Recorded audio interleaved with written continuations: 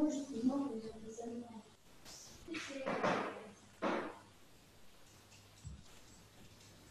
te regarde. You can share your video, Joey. يلا. Can you see it? Yes, we are seeing the video. You can share also your camera.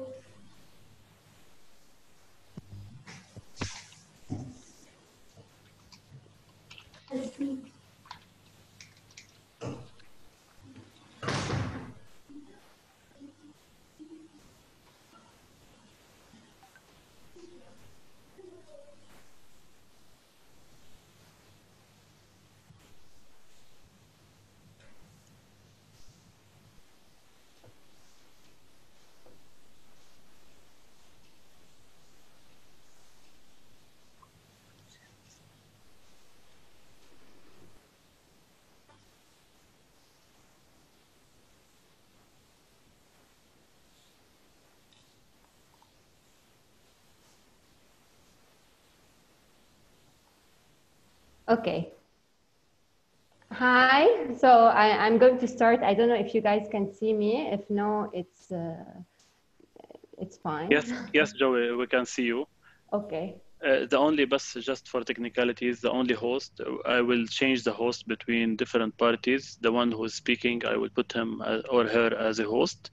So the host will be able only to share his video or her video, and everyone can share the slides. We have almost 101 attendee within the meeting. So those 101 attendee, they will not be able to share or to speak. Okay, so Joey, it's for you. Okay, I can't see myself, so I hope everyone can see me. So we are very happy to have you with us in this very first edition of the Cleantech Learning Series. We hope you are all doing great and safe, and most importantly, surviving at home, taking this time for a better future, hopefully. Some people might have asked why we are running the Cleantech Learning Series. Well, now is the time to think on how to improve our lives in the near future, as this is not anymore a choice, but unfortunately, it is now an obligation towards our planet. We will eventually need two Earths to sustain the way we are living today by 2030. There has never been a more urgent need for clean, sustainable solutions in waste, water, energy, transportation, and agriculture than today. Our country has suffered enough from high deterioration in the infrastructure and hygiene sectors and high cost of operating and consuming energy and water, among many other things. Today, we are aiming to create a community of entrepreneurs, experts, partners, NGOs, public and private sectors, anybody that can help and support in the creation of the startups that would be able to answer not only the local challenges, but also regional and international needs in this specific sector. The Cleantech learning sessions are organized by Beritech under the Clean Energy Program, and it's funded by the Embassy of the Kingdom of the Netherlands in Lebanon. I will go quickly through the program. So I'm going to share my screen. So Beritech will offer the startups the resources, knowledge, support, and funding necessary to scale and grow. I will talk quickly. Just 1 second. Okay.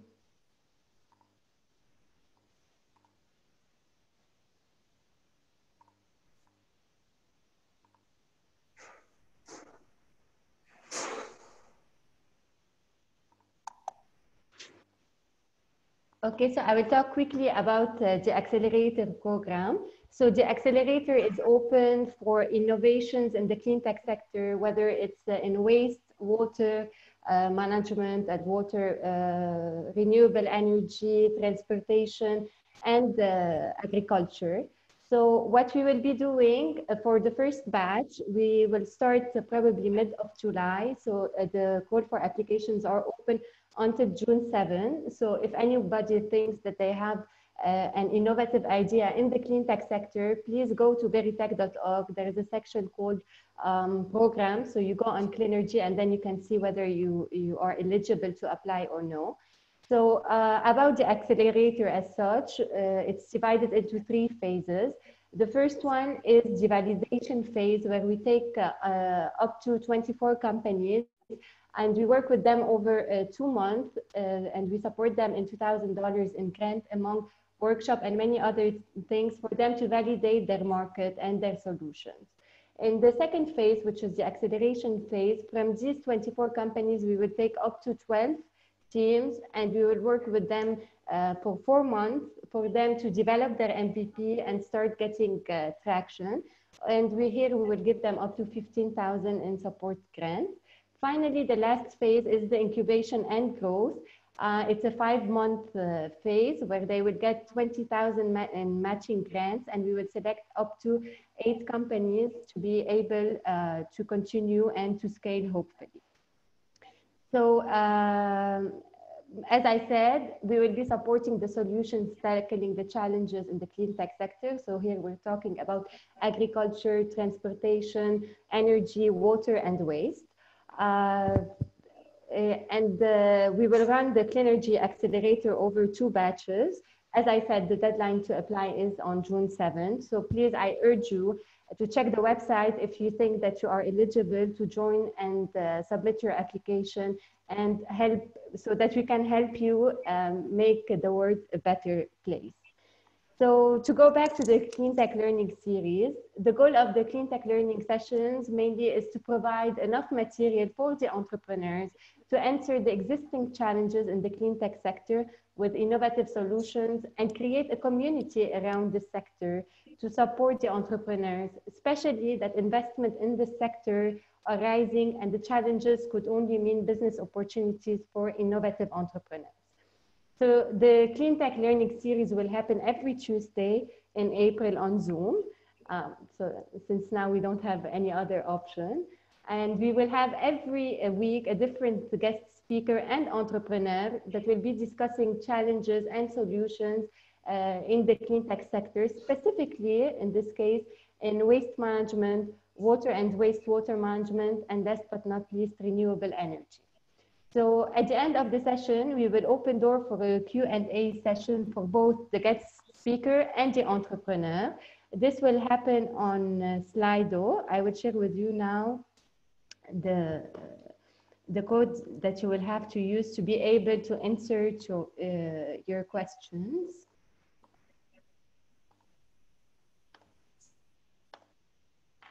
Okay.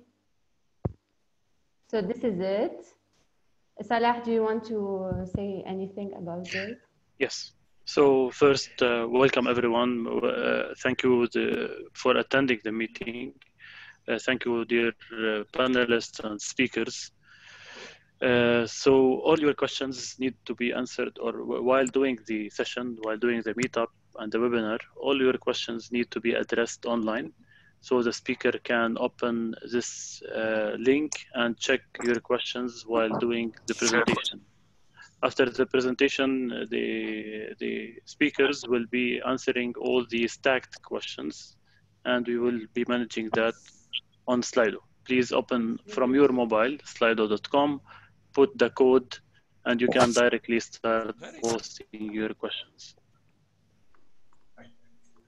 Thank you, Salah. So obviously Salah is a techie guy and not me, because I'm getting a bit confused with all of this. So, this is we revised our best quotation. Okay, so Salah, can you please mute? Yes, done. Thanks.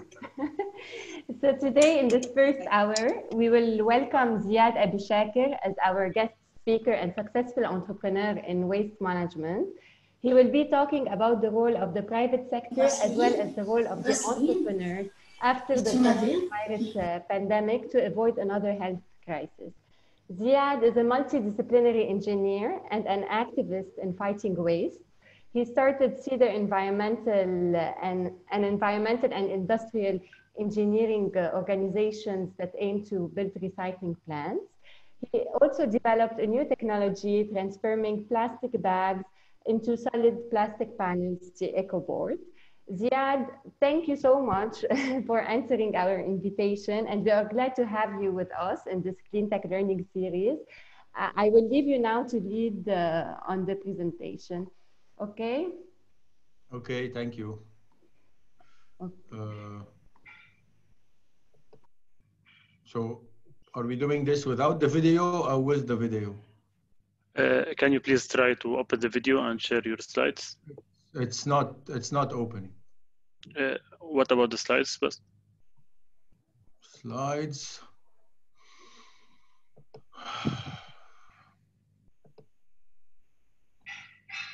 Can you see it? Yes, definitely. What can you see?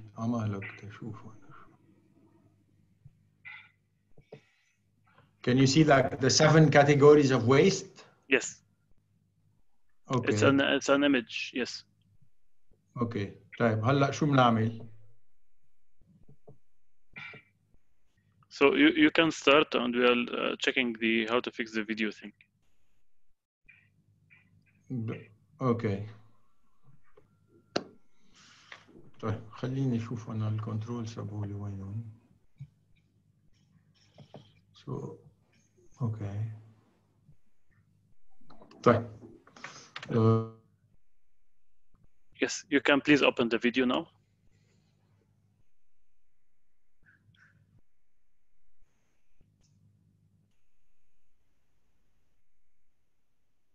Ziad.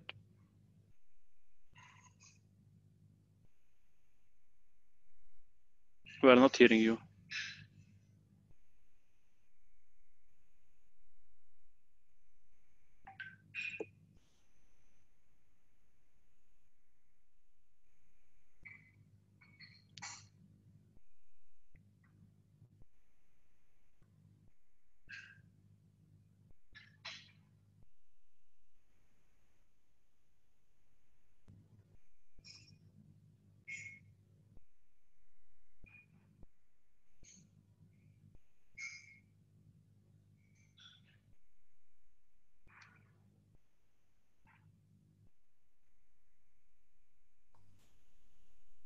Ziad?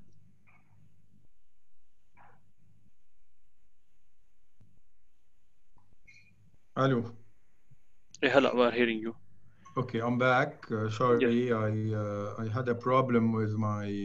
Yes. Okay. Now we see you. And you can see me. Brilliant. Definitely. طيب عال. حدا عنده مانع نحكي بالعربي؟ تفضل الله. اوكي. عال تمام. طيب تنحكي اليوم شويه هيك يعني اذا حد نبلش نحكي بمشكله النفايات بلبنان ما بنعود نخلص. رح ركز بس على شو نحن عم نجرب نعمل حتى نشرك القطاع الخاص أول شيء، ولحتى نغير الخطة يلي محطوطة أو يلي عم تتبع بموضوع ملف النفايات المنزلية بالخصوص والنفايات العامة إذا بدكم عن يلي إحنا بنطلعها كمجتمع. بقى بحب إنه أول ما نبلش الحديث أحطكم يعني عندي كان هالسلايد يلي بلشنا فيها أوكي حدا raise their hands كيف فينا نعرف شو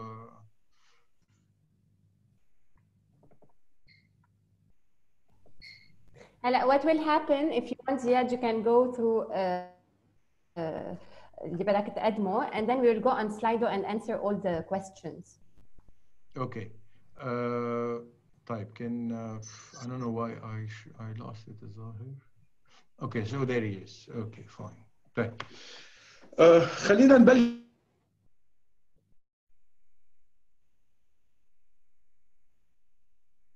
We lost you, Ziad.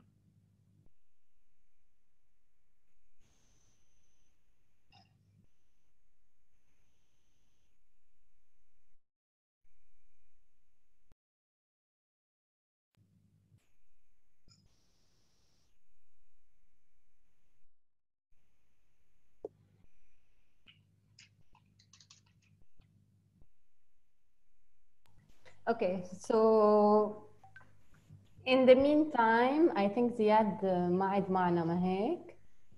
Yes, there is disconnection from Ziad's side.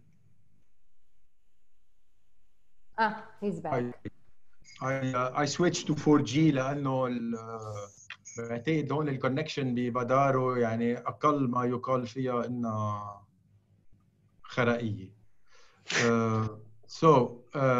كنا عم نحكي بالسبع فئات النفايات، وقلنا إنه بالمبدأ حيلا خطة بدنا نحطها لإدارة النفايات بدها تاخذ بعين الاعتبار هول السبعة كاتيجوريز. هالسبعة كاتيجوريز هن النفايات المنزلية اللي هي نحن هلا بمشكل لها، وهلا من بعد ما نخلص من كورونا بعتقد رح بيبين مشكل النفايات الصلبة، لأنه المطامر يلي انعملت صارت تقريبا مليانة. عندنا كاتيجوري اسمها سلوتر هاوس ويست اللي هي نفايات المسالخ، يلي هي نوع كمان من النفايات يلي لازم نتعامل معه بطريقة كتير جدية. على فكرة الريحة يلي منشمها بالمطار لما منكون جايين أكتريتها هي جاية من سلوتر هاوس ويست مكبوب حد المطار. منطقة الشويفات فيها 14 مسلخ لحم ودجاج، وكلهم بكبوا البقايا تبعهم بالمجرير يلي بتنزلهم، بيمرقوا بمحطة هونيك اسمها محطة الغدير، وبينزلوا على البحر وبيتجمعوا هونيك. هيدول الروايح يلي منشمها لما منكون قاعدين قاطعين حد المطار. ثالث كاتيجوري هي شيء اسمه اندستريال ويست او النفايات الصناعيه، يلي انا برايي هيدي منجم بعد ما عم نعرف نستفيد منه مزبوط. يلي منكم فاميليير بكونسبت اسمه سيركولار ايكونومي، يلي هلا كلهم كل بلاد العالم عم تحكي بشيء اسمه سيركولار ايكونومي. السيركولار ايكونومي اكثر شيء مبلشه هي بنفايات المصانع. يعني مبدا السيركولار ايكونومي انه ياخذوا الباي برودكت يلي هو مفروض يكون ويست للمعمل نمبر 1، ويكون هو يصير الرو ماتيريال للمعمل نمبر 2، والباي برودكتس تبع معمل نمبر 2 هن الرو ماتيريال لمعمل نمبر 3، وهكذا دواليك it keeps rotating، سو ما حدا بكب شيء او ما حدا بيضطر يحرق شيء. الرابع كاتيجوري هي ميديكال وفارماسيوتيكال ويست. يمكن هلا بلبنان في بس اركانسيال عم بيعملوا تريتمنت مبدئي للميديكال ويست، بيعملوا له اوتوكلافينج، بس بعدين بنرجع بنكبه بالمطمر. اللي عم نجرب نشتغل عليه هو انه نوصل ما بقى نستعمل مطامر او ما بقى نستعمل محارق. خامس كاتيجوري اللي هي يمكن اهم سيكتور هلا بنصح يلا حدا بده يفوت فيه، هو موضوع المجارير. نحن كبلد فينا نعتبر انه فشلنا فشل.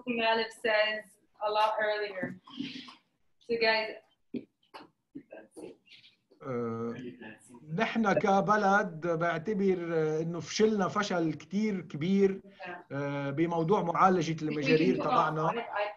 كل ضياعنا ما عندها سيستم مجارير، او يلي عندهم سيستم مجارير منه ماشي، او في محطة بس ما في شبكة تنقل المي المجارير على الشبكة على المحطة، او في شبكة بس ما في محطة. يعني ما بعرف كيف دايما كانت تنعمل هالمشاريع، دايما يكون فيها نقص. سادس كاتيجوري شيء اسمه الكترونيك ويست، اللي هي النفايات الالكترونيه اللي بلشت تكتر وبلشت تصير مأزيه. هيدا سيكتور كثير واعد. هلا ما في الا ايكو سيرف بلبنان عم بيجمعوا الكترونيك ويست وبيصدرون لشركه انجليزيه بتشتغل بجبل علي بالامارات. بعتوا كونتينر اوريدي، بعتوا اول كونتينر الكترونيك ويست من لبنان من شي 3 اشهر او 4 اشهر، وهلا عم بيشتغلوا على كونتينر، يحضروا كونتينر ثاني. اخر كاتيجوري كمان يلي ما عندنا شيء تقريبا بلبنان عم نشتغل عليها. I'll set up the I'll share the plan for the workshop. I'll also try and mute your microphones لانه انا عم بسمع. If we're going to do, we just need to decide how many groups we're doing. Are we doing 4? We're just going to take how many breakout sessions? Yeah. We're trying. عم نحاول نعمل ميوت زياد. 1 second. اوكي. بنكمل. Yes please. بنكمل لل 107 الباقيين. طيب في قلنا اخر كاتيجوري هي الكونستراكشن اند ديبري ويست، اللي هي نفايات العماره. نفايات العماره يا اما نحن وعم نعمر بننتج نفايات، او نحن وعم نرجع نجدد شي بيلدينج قديم، مننتج كثير حجار ومننتج حديد ومننتج تيوبات بلاستيك، وهيدي كلها مواد بالمبدا نظيفه لازم نقدر نرجع نشتغل فيها. حبيت احط هالسبع اقسام من النفايات للكل يعرفوا فيها، لانه بالخطه اللي نحن عاملينها، يلي ما بعرف يمكن في منكم بيعرفوا انه انا كثير لي زمان بحكي بشيء اسمه صفر نفايات. مجتمع ما بينتج نفايات، مجتمع بيقدر يعيد تصنيع كل شيء بالمبدأ بده يكبه. وعملنا شوية حسابات انه اذا هالسبعة كاتيجوريز اخذناهم واستثمرنا فيهم وقدرنا نشغلهم، بنقدر نخلق 50,000 وظيفة مباشرة، وبنقدر نخلق ما لا يقل عن 2 ل 3 مليار دولار حركة اقتصادية سنوية.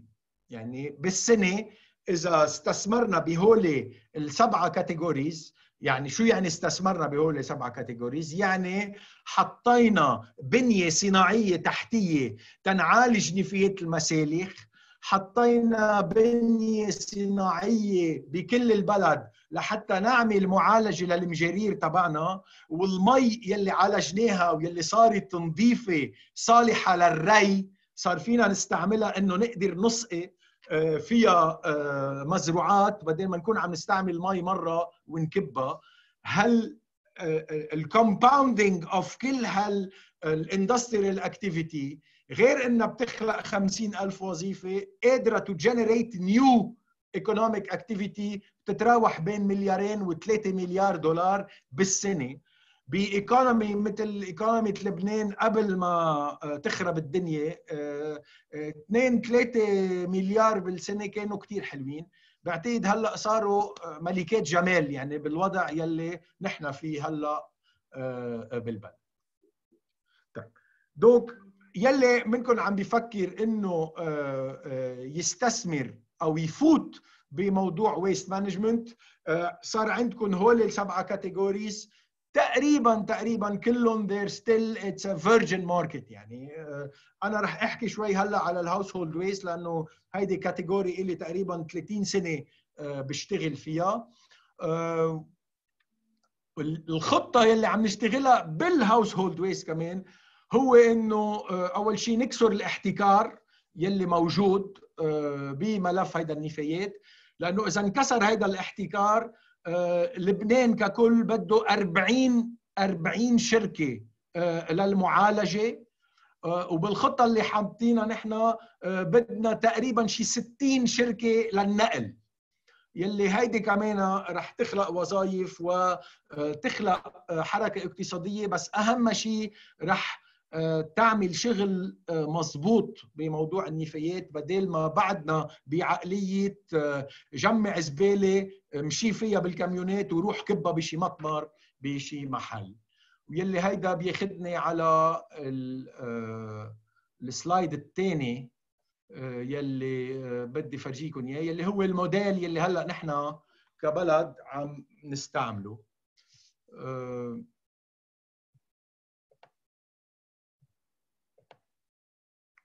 فوالا. ما بعرف كيف فيني اعرف اذا الكل شايفين السلايد ولا لا، بس يس زياد شايفين. اوكي جريت. طيب على اليمين على شمالي انا ما بعرف انتوا وين بيكون على هيدا، في تحت مكتوب ويست ايكوال بروبلم بارادايم. اوكي، يلي هي التايتل تبعه اتس سنترلايزد municipal recycling facility، او يلي هو الموديل المركزي لخطه معالجه النفايات. هيدا موديل لنا 30 سنه بنستعمله من 92، وفي كثير بلدان كمان بتستعمله للاسف. هالموديل بكل بساطه هو بتبشر فيه ناس بتعتبر انه النفايات هي مشكل. بالنسبه لها النفايات هي مشكله، وبما انه مشكله انا بدي اتخلص من المشكله، وبما انه بدي اتخلص من المشكله خليني بعدها قد ما في عن الناس. مشان هيك بيلاقوا منطقه بيخلقوا فيها مطمر وبياخذوا هالنفايات عليها، بينفوا النفايات عليها. كلمه نفايات هي الروت لينغويستيك تبعولها هو من فعل نفى. اوكي، انه بعدهم شيلهم عنه.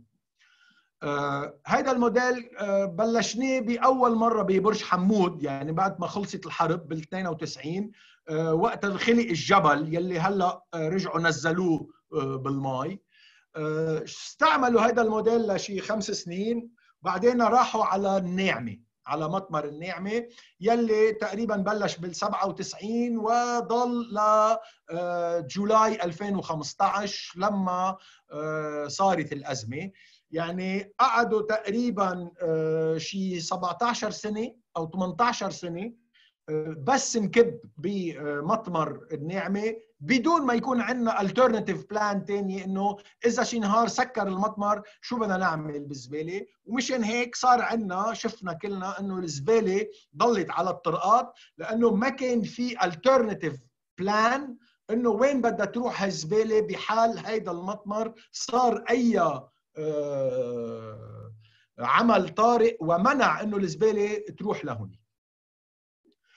بالموديل كمان المركزي في دائما بيضل في مش كل الناس بيطلع لها انه تكب بهيدا المطمر، يعني في ناس بيبقوا بعاد شوي عن المطمر انه ما بتحرز تنقل لهم نفاياتهم، مع انه كنا عم ندفع كلفه كثير باهظه بالنقل بالموديل من قبل، لانه تصوروا انه كانوا يطلعوا على فريا مثلا يجيبوا زباله واخر شيء يروحوا يكبوها بالناعمه. يعني كانت عم تعمل برمة عروس من فج وغميق تطلع من فريا وتوصل على مطمر الناعمه.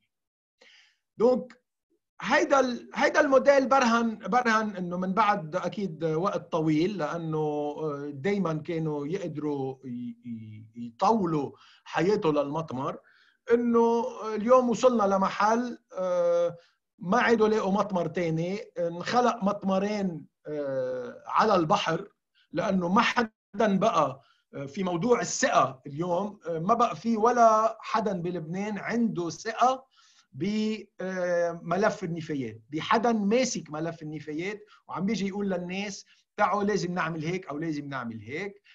هيدا شيء، هيدا خلق اوبستكل كثير كبير، واليوم لازم نقدر نتخطاه بشغل يكون مزبوط وحدا يتحمل مسؤولية نجاحه أو فشله. ما نضلنا مثل ما كان من قبل دايما بضيع الشنكاش، ما بيعود حدا عارف حق على مين أو ليش.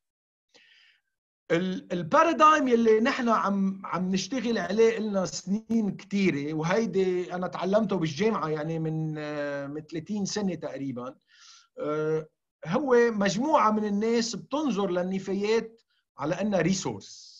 هيدي مواد أولية، هيدي مواد متواجدة بكثرة، وهيدي مواد أنا ما فيني، ما إلي حق فلسفياً روح ابحش بالأرض وطمها، لأنه اخلاقيا هيدا الشيء اول شيء ما بيصير. اليوم نحن اتليست جيلنا ورثنا انفايرمنت احسن بكثير من اللي رح نورثه للجنريشنز اللي جايين ورانا اذا ضلينا مكملين هيك. يعني اليوم اذا بدي اخذ بس على لبنان، نحن ورثنا قبل حرب ال 75 كان الانفايرمنت تبع لبنان تقريبا بعده غير مدقور، تقريبا بعده غير مدقور. يمكن اكبر انفايرمنتال كرايم انعمل بحق لبنان تاريخيا هو لما الفينيقيه بلشوا يقصوا شجر الارز ويعمروا فيهم بواخر او يبيعون خشب للمصاروه وللاشوريين ولا ما بعرف مين، وبدون ما يكونوا عم يقدروا يزرعوا غيرهم او يعرفوا يزرعوا غيرهم. بقى بس بقيت ما بقى كان بعد الانفايرمنت تبعنا ما كان كتير مأثر، ما كنا نبحش ونطم زباله بالارض. مشكله الزباله ما بينت الا من بعد الستينات، يعني لما بلشوا يخترعوا البلاستيك والباكجينج اللي شويه كومبلكس مثل ما بيقولوا. كلنا بنتذكر جدودنا ما كانوا تقريبا يطلعوا نفايات ابدا.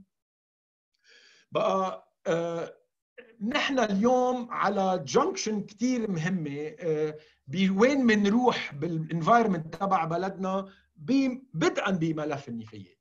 يا اما بدنا نستعمل هذا الموديل يلي هو لا مركزي، والخطه يلي عم نشتغل عليها بتقول لبنان مقسم الى 26 دائره اداريه يلي هو القضاء، كل قضاء هو مسؤول عن نفاياته.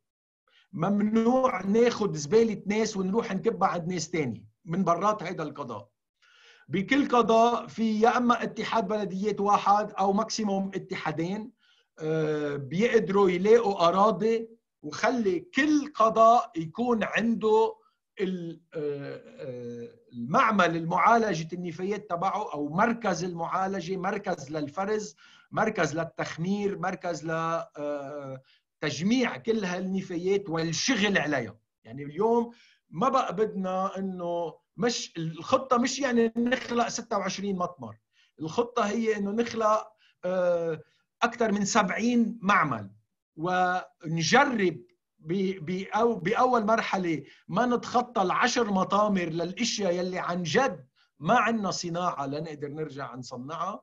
ومع انه انا شخصيا ضد انه ينعمل اي مطمر، انا بفضل نعمل شيء اسمه باركينج لوتس، يعني للمواد يلي منا قادرين هلا ما عندنا المعامل حتى نعمل لها ريسايكلينج. هيدي مواد هي انيرت ما بتتفاعل مثل البلاستيك وبتضاين كثير، فاذا فينا نوضبها ونعمل لها باكجينج بطريقه ونحطها على جنب لحتى كنا عملنا البنيه الصناعيه التحتيه وقدرنا نرجع نعالجهم.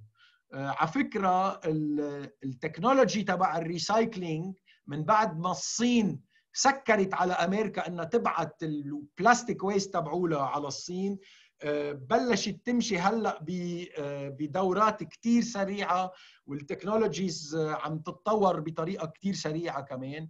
وانا فيني اقول لكم انه حتى بلبنان تقريبا نحن صار عندنا قدره انه نفبرك كل شيء في مكانات عايزينها مشان ريسايكلينج اوف هاوس هولد ويست. فاذا يلي عم نفكر فيه واللي عم نشتغل عليه هو decentralized model، 26 منطقه اداريه، حديت نوصل لحديت 70 معمل. النفايات بتنلم بدون ما تنضغط. و ليش بدنا نلم النفايات بلا ما نضغطها؟ لانه بس نستعمل الكومباكتر تراك عم ننزع هيدي النفايات، عم ننزعها كومبليتلي وما بيقعد فينا نشتغل فيها. لما بنشتغل بطريقه لا مركزيه بنخفف مسافات النقل، ما بقى في مشوار من فريا على النعمه. فريا يمكن بتنزل نفاياتها لشي محل بوسط كسروان وين المعمل تبعهم بيكون موجود. فاذا هيدي احدى او هيدي الخطه الرديفه يلي عم نجرب نشتغل عليها، واللي اكيد ما كثير في سياسيين بحبوها، لانه اليوم you are diluting السنترال effect. لما بيكون في مركزيه بيبقى في كنترول كتير حسيس على الموضوع والمشروع، ومين بده يقبض ومين بيفوت على هالمشروع ومين ما بيفوت. بينما لما عم نحكي ب70 معمل ما حدا بيقدر يعمل مونوبول على 70 معمل. طيب شو الخطة شو بتقول جروسو مودو؟ نفايتنا نفايات لبنان على فكرة أكتريتها هي نفايات عضوية. في عندي سلايد هون رح فرجيكم إياها. بما إنه يعني نحن بنعمل كل شيء، نطبخ كل شيء from scratch، كل مرة بدنا ننتج نفايات. النفايات تبعنا بتكون كتير غنية بالمواد العضوية. وهالمواد العضوية يلي أحسن شيء تنعمل شيء اسمه كومبوست.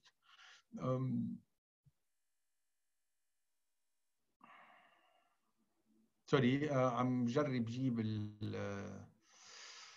ما بعرف ليش ما فتحت، بس انه نمشي.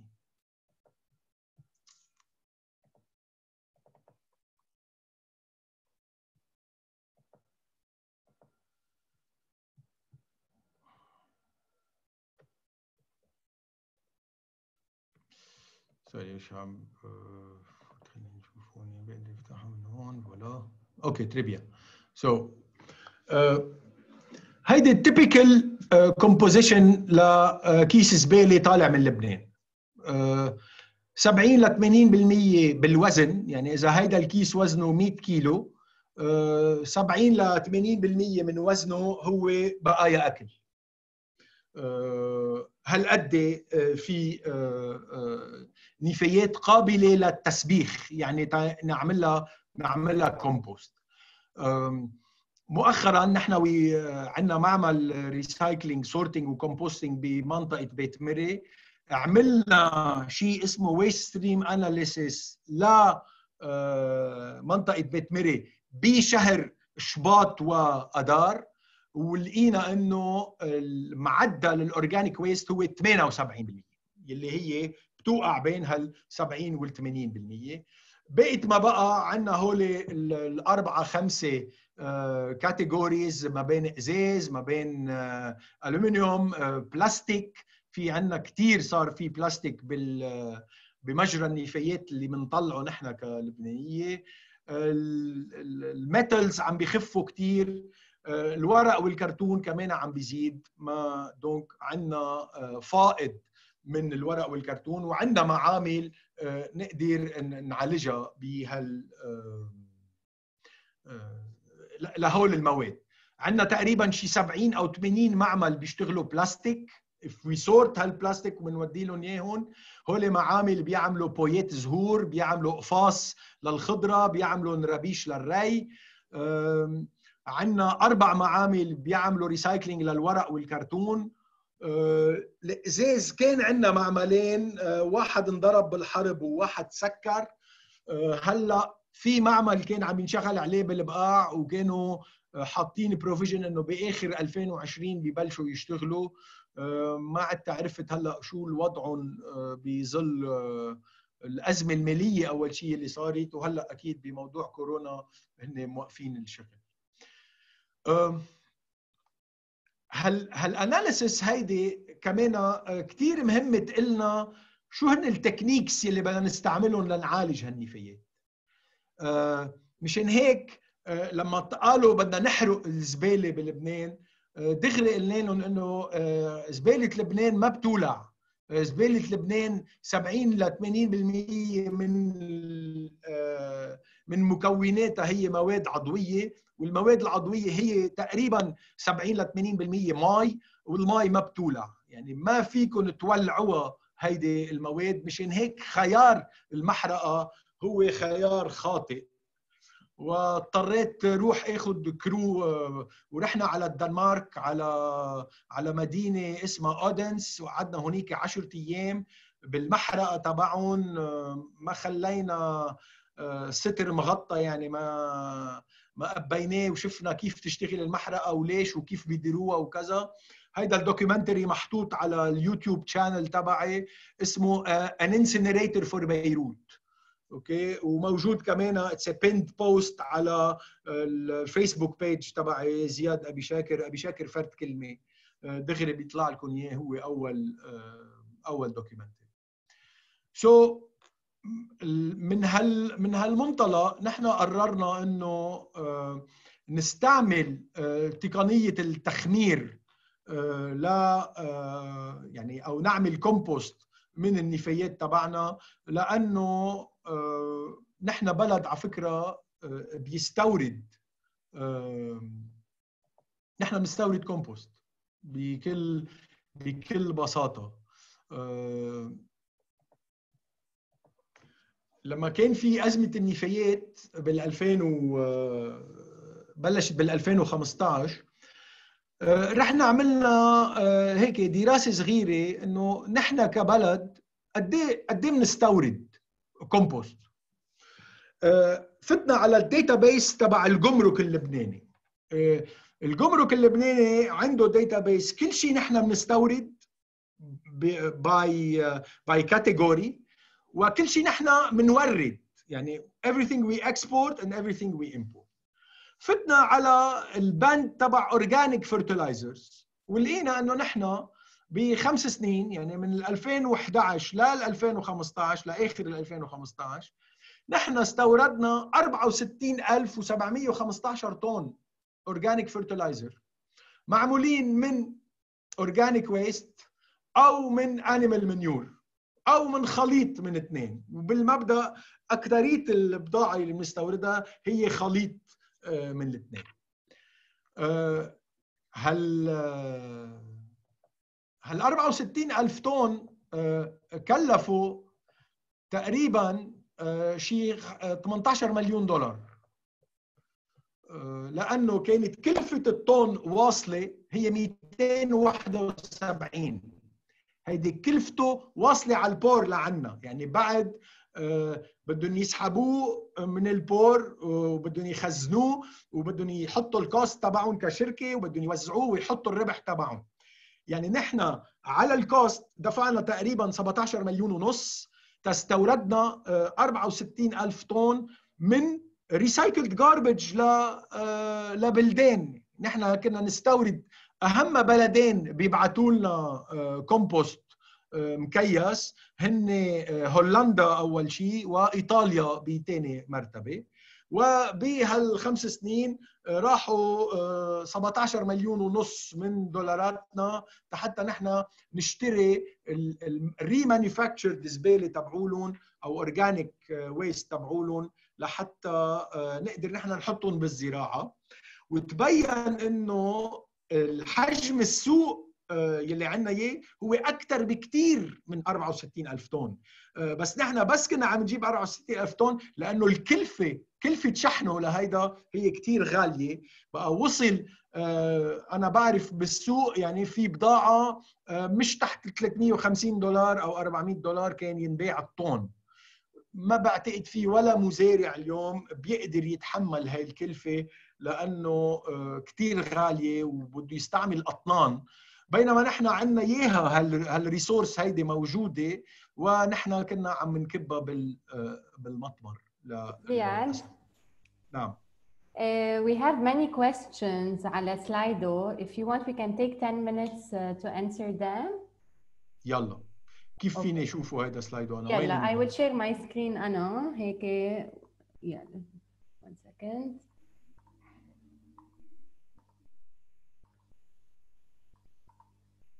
Okay. Can you see it? Yes. In UAE, they make millions from trading recyclables. Why this is not being implemented? لحظة شوي أنا هيدا السكرين تبعي هون تكيف. Oh, sorry. Okay. Alright, لحظة. Donc, so as in UAE, they make trading. Why is not being implemented here? Any idea what could profit for Lebanon if we follow the same path here? Okay. هل trading بالريسايكلبلز قادر يصير لأنه في بنية صناعية موجودة اليوم؟ أناني الماي هن يمكن أكثر كوموديتي مطلوبة هلا بكل بلاد العالم، بس ما حدا بيشتريها بعد أنينة مي، يعني بده ياخذهم، بده يكونوا مكبوسين مربطين، بدها تكون بالة. هيدي البالة وزنها بيتراوح بين 70 لل 100 كيلو، فإذا بده ينشغل عليها. هيدي الخطة اللي عم نجرب نشتغل عليها، إنه يصير عندنا هالبنية الصناعية لحتى كل المواد القابلة للتدوير اللي عندنا إياها نحن نقدر نعطيها فاليو لحتى نقدر نبيعها. Composting should only be used for source separated organic waste before being contaminated when mixed with the rest of the waste stream. مزبوط، إنما إذا نقلنا النفايات بكميين ما بتضغطها بعدها بتضلها مثل ما هي، وهيدي قلنا تقريبا 5 سنين 4 سنين عم نعملها ببيت مري، نقدر we can separate it. وهلا رح فرجيكم التست الكومبوست وحتى صورة الكومبوست يلي عملناه، قديش الكومبوست طلع نظيف وقديش طلع اللاب اناليسيس تبعه منيحة. the strategy لحظة بس لحظة هون back to what is your strategy to influence policymaker to enforce environmental legislative? Why you are not شو هي GH ترجعي ترجعي فينا سوري ما قدرت It's the second question. Why you are not greenhouse gas emissions as a waste to in gas form. ما بعرف ما فهمتها هيدي. كيف to influence policy makers you know احسن the best influence method بالنسبه لي هي is to showcase. عم نفرجي كيف you know احنا بيت ميري مش اول ريسايكلينج بلانت بنعمله، في عندنا ريسايكلينج بلانت بضيعه اسمها خربة سلم اللي بيستعمل تقريبا نفس الميثودولوجي ونفس التكنولوجي له من 2002 عم يشتغل، يعني هلا بسبتمبر بيكون صار له 18 سنه عم يشتغل. Why Compost Melody is still a shy startup since the numbers you just showed up are huge. بفضل مارك هو يجاوب على هالسؤال. I think عندنا potential ككل حدا بده يشتغل بالكومبوست.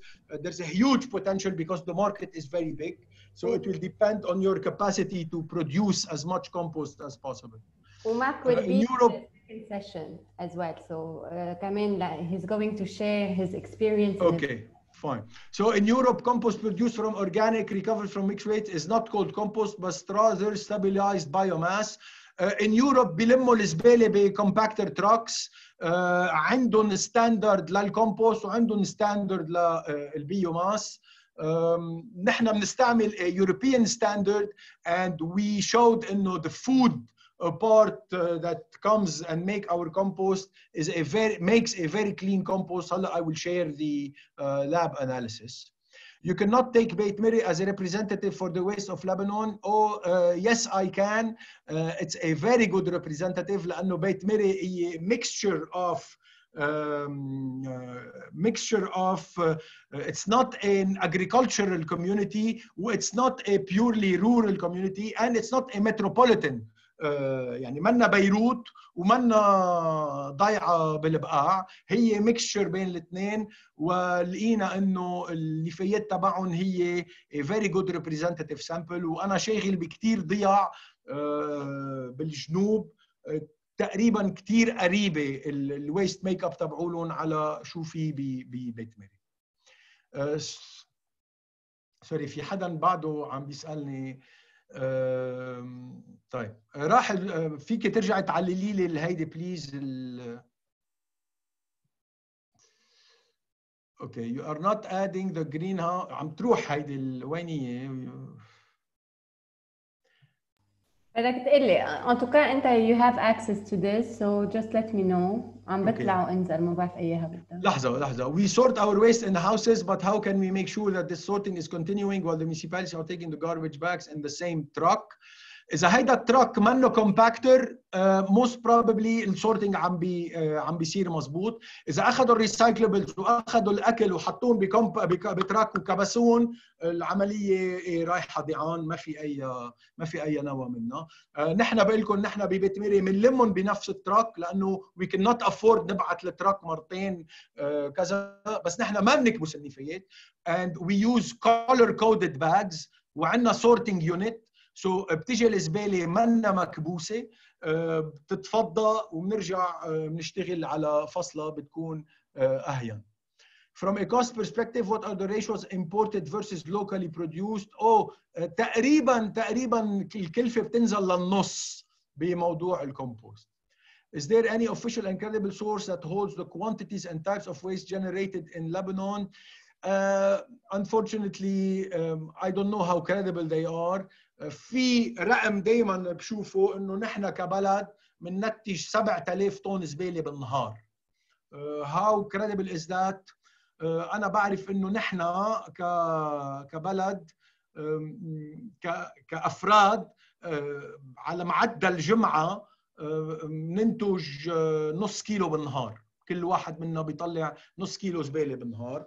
هلا قديش في ناس عايشه على التريتوري هون؟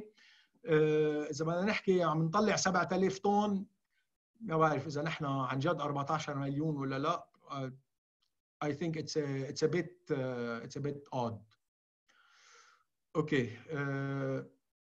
هيدي كانت كثير عم تمشي بسرعة. Many waste characterization study done for Lebanon reveal 50 to 55 organic waste. ما بعرف من وين جابوها. أنا كل اللي أنا عملتهم الستاديز بال 14 معمل اللي نحن شغالينهم كلهم طلعوا فوق ال 70%. Who and how to encourage people to start waste sorting? You know, there's plenty of information online. You know, you can take it and start. Would the 70 factories spread in Gaza provide input to national recycling factory to rechannel material to new? Of course. يعني هو هيدا في هذا the very famous baseball movie انه if you build it they will come. إذا عن جد حطينا 70 معمل وبلشوا يفرزوا ويطلعوا مواد، خلقنا حافز للقطاع الخاص انه يستثمر بريسايكلينج البلاستيك، يستثمر بريسايكلينج الكرتون، يعملوا مصانع لحتى يعملوا نيو برودكتس من هول المواد. انا برايي رح نشجع الزراعه بعد اكثر واكثر لانه صار عندنا لوكال جود كومبوست برودكشن. Have you assessed the feasibility and availability of lands that are suitable for landfilling? للصراحة أنا I'm looking for lands for the feasibility of recycling plants, sorting, composting, recycling. I'm بعتقد بلبنان it's gonna become impossible to find land for landfilling. I want to ask about the situation of glass waste in Lebanon. Okay, we do have a problem with glass waste. ما بقى عندنا مصانع. نحن عملنا شيء اسمه the Green Glass Recycling Initiative for Lebanon. عم نبعث الازاز اللي بنشيله من بيت ميري لعند الجلاس بلورز بالصرفان and you know عندنا هالانيشيتيف عم نشتغلها نحن وياهم. What about the economy of scale when you increase the number of sorting facilities? للقيناه انه ال 70 facility على كل البلد would be the best economy of scale حتى نقدر نشتغل مظبوط. How much is the needed investment to implement these technologies to use the waste as a resource? What is the expected income? والله يعني هذا هيك سؤال ما فيني جاوب عليه هيك بالمبدأ. فيني الشغل اللي عم نشتغل عليه هو يونت بتعمل 25 طن زبالة بالنهار incoming 25 tons per day costs about $1.5 million and should recuperate should break even at the fourth at the يا اما 3.5 يا اما 4th year. and then اذا معموله مظبوط والديزاين مرتب والاكويبمنت المحطوط مفروض تضاين 15 سنه. so you would have 11 years of steady income. What about agricultural waste, such as empty pesticide bottles? Under which category does it fall?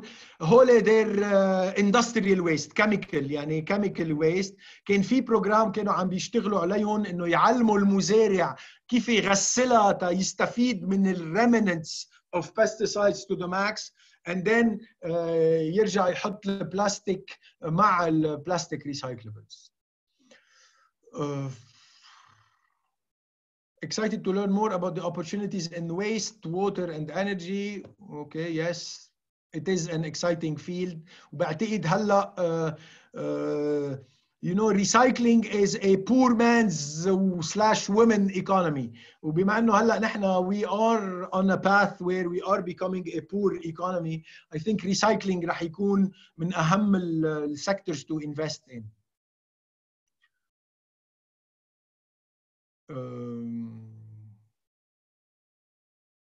Okay, Holly, you are not adding the greenhouse emission as a waste to implement low carbon or zero carbon strategy. هيدا ديبيت طويل عريض بعتقد هلا ما عندنا وقت نفوت فيه. بس فيني اقول شغله انه بالويست تريتمنت composting as a technology تنعد من اقل techniques that emit greenhouse gases، وبالعكس بالcarbon crediting بيعتبروا انه composting, when you compost you are diverting from the landfill and you get carbon credit for it. هلا انا بالنسبه لي راي شخصي كل هالسكيم اوف كاربون كريديتنج واز اول بولشيت، يعني ما بظن اخذنا نتيجه as a planet. اوكي فينا نعلي شويه. يلا yes, so we can take the last 2 questions and voila.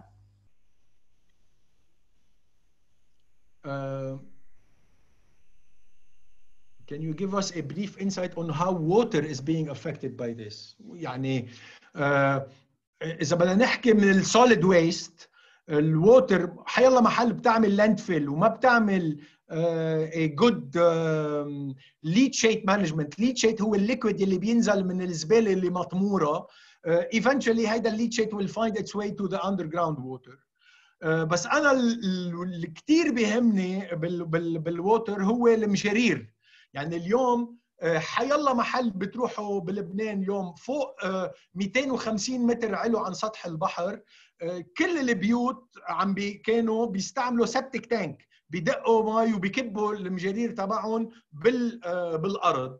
وهيدا eventually it's gonna catch up with us and it's gonna end up polluting كل الاندرجراوند ووتر تبعنا. We should be very careful about this. Do you see that IoT makes sense in agriculture domain, like classification type of trees, predicting the next days, the needs of a plant and other features? Sorry ما فهمت السؤال. إذا عم تسمع فيك ترجع تسأله بغير طريقة.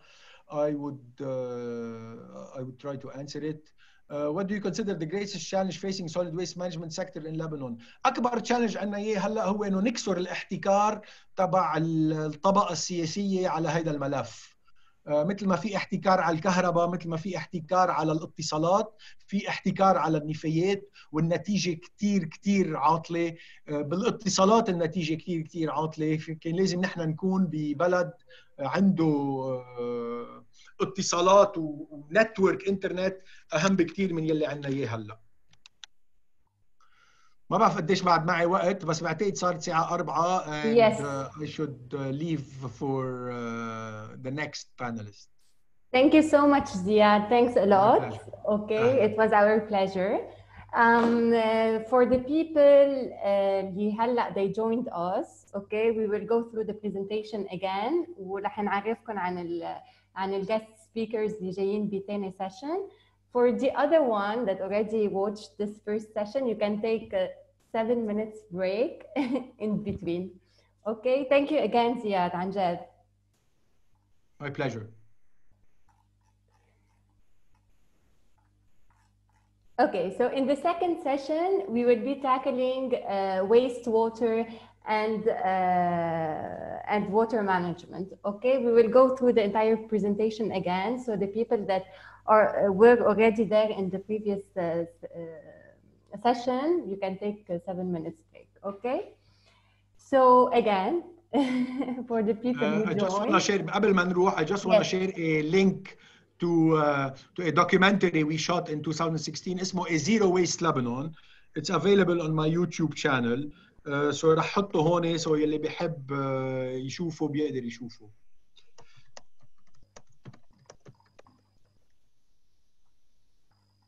Okay, thanks. يلا وهلا I will share a link كمان. All right.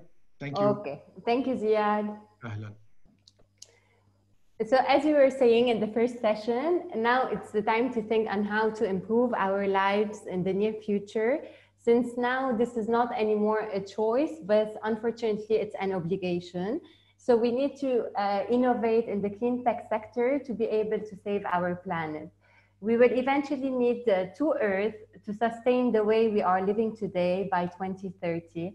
There has never been a more urgent need for clean, sustainable solution in waste, water, energy, transportation, and agriculture than today. Our country has suffered enough from high deterioration in the infrastructure and hygiene sector, and high cost of operating and consuming energy and water, among many other things.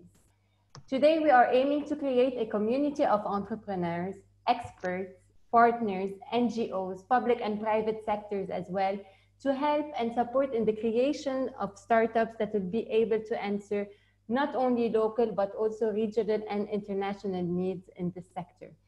The Clean Tech learning sessions are organized by Veritech under the Cleanergy program, which is funded by the Embassy of the Kingdom of the Netherlands in Lebanon.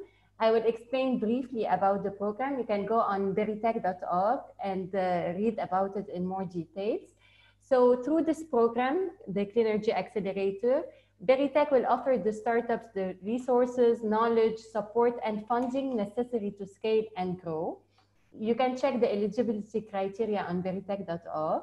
Mainly, we will be supporting solutions, tackling challenges in the clean tech sector. So هون عم نحكي agriculture, transportation, energy, water, and waste management. The accelerator will be divided into 3 phases. Phase 1, هي validation. It's a 2-month phase.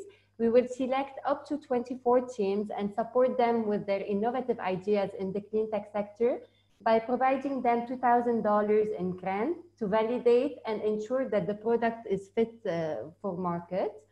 From these 24 teams, we will select up to 12 teams to join the second phase, the acceleration phase.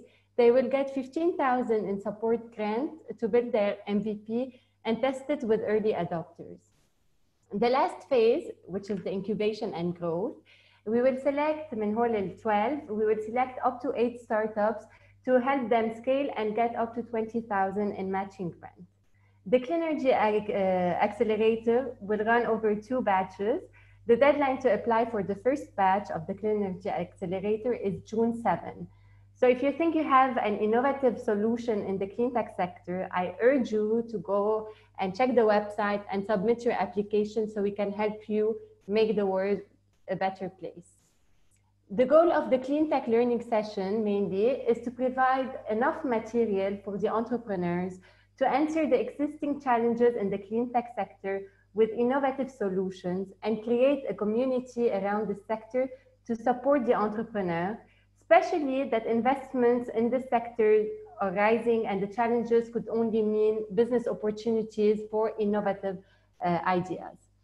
The Clean Tech Learning Series will happen every Tuesday in April on Zoom, having every week different guest speakers and entrepreneurs discussing the challenges faced in the clean tech sector. In this case, specifically waste management, water and wastewater management, and renewable energy. At the end of the session, we will open door for a Q&A session for both the guest speaker and the entrepreneur. So in the first session that started at 3, we had Ziad Abi Chaker that talked about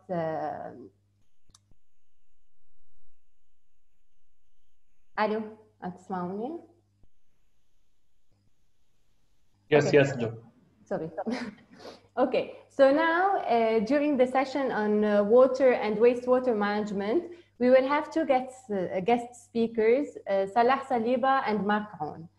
So we will start first with our expert, Salah Saliba, who will be talking about the business opportunities to attract the participation of the private sector in water sector performance improvement. Salah is the private sector engagement team lead on the USAID-funded Lebanon Water Project at DAI. He has an extensive knowledge and experience in performance improvement, capacity building over a wide range of sectors, such as natural resource management, water supply, and sanitation. He holds an engineering degree in agriculture and an MS in land and water resources management. Salah, thank you for answering our invitation. We are glad to have you with us in this second session today. So I will leave you to lead on the presentation. You can start sharing your screen so that we can follow you. Yes, hello, Joey. Hi. Thank you. I'm gonna start by sharing my presentation. Let me try to share screen.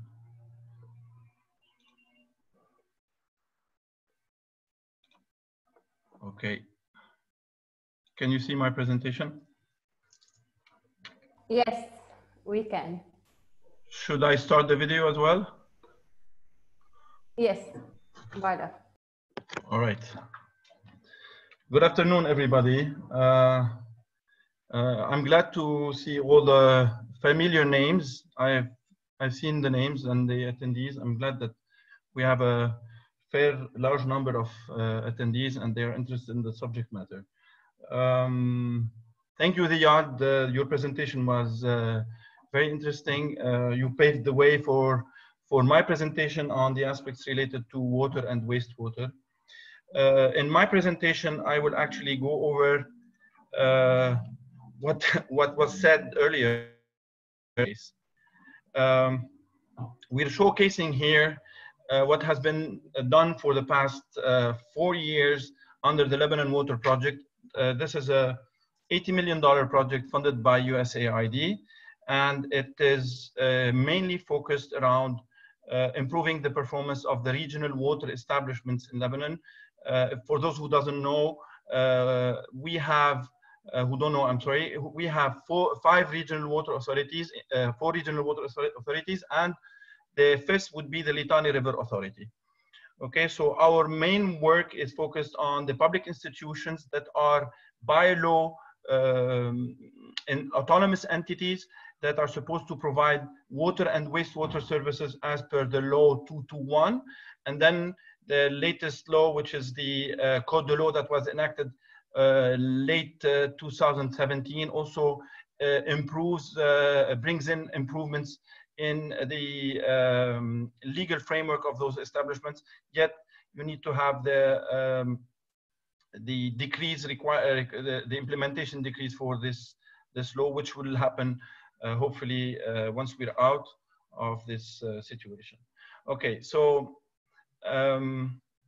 as you all know, we have all sorts of challenges related to water and wastewater in Lebanon. I will go over the few that are overarching. There's a lot of details in each specific topic where you have different challenges. First of all, we all are facing water supply shortages in Lebanon that has become a year-round crisis. There is an unreliable management of water through rationing, water supply scheduling, low service standards in terms of quality, hours of supply, quantity, and of course, this equally applies in wastewater management. However, we only see the aspect of wastewater in our pollution that we see around. Ziad described it well. The smell around the airport is basically all the sewage that is going through the networks all the way to the facility at the port, and then the smell is basically an anaerobic digestion of the wastewater by the time it reaches the treatment plant, which is a primary treatment plant anyways. Of course, this aspect that we do not give much importance, but nowadays you can see after the crisis of the COVID-19, you can see we are all following numbers. Numbers are essential, data is essential, information is essential. And we've realized that through our projects that data is not always reliable. You don't know you don't know which is the benchmark, who's the reliable source of data information, and data is key to operate services for customers. So establishments are always short on quantity produced, data related to customers, how much is being distributed, how much is being sold, and the associated costs with that. In the past, this used to be acceptable in a sense, because probably we were smaller communities. Now that Lebanon for the past decades has grown substantially, you have to know where are your customers and how much you're supplying water. It's basically like you're running an industry where you don't know how much you're producing X amount of items per day. You don't know how much is being sold in the market and what are the revenues that you are making, and you cannot accordingly plan if you want to grow your industry, and then eventually, in my opinion, you will go bankrupt.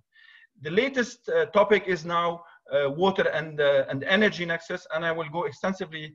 I will explain the showcases that we went through within the scope of our project. So LWP's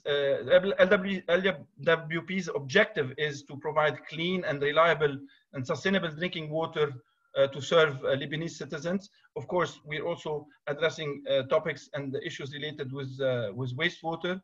So it's made of 3 components. The first one is to provide technical assistance and infrastructure capital investments to showcase mainly demand management at the level of water supply, by installing customer meters and being able to monitor and measure the performance of water supply. And of course, to invest in showcase wastewater treatment facilities that can be replicated. The other 2 components, which are the component 2, the civic engagement, and the PPP that we will be addressing in this presentation, are fairly new. USAID has realized through the 10-year experience with the water establishment that civic engagement is key. The citizens need to know, and that we need to know what the citizens' perception out of those services, and we need to address their concerns and put in their obligations towards the water establishments for those service providers to be sustainable. As a third component is the private sector engagement, and under this component we have worked in mainly finding the enabling environment, or finding opportunities to encourage the private sector to provide services in collaboration with the public sector. However, this also has been addressed in another means through the farmers and industries, because you know for a fact the farmers, the agricultural sector consumes a lot of water, and industries, they do require a lot of water. The third component is a soft component that basically promotes water stewardship, what we call water stewardship, among private and leading private entities in Lebanon. I will describe each one of the sectors and showcase the exercises that we've done for the past. We're actually in our 5th year now. So regarding public-private partnerships, I mean, one would say there's a lot of examples in Lebanon. Take for example, the solid waste management. This is a private-public partnership.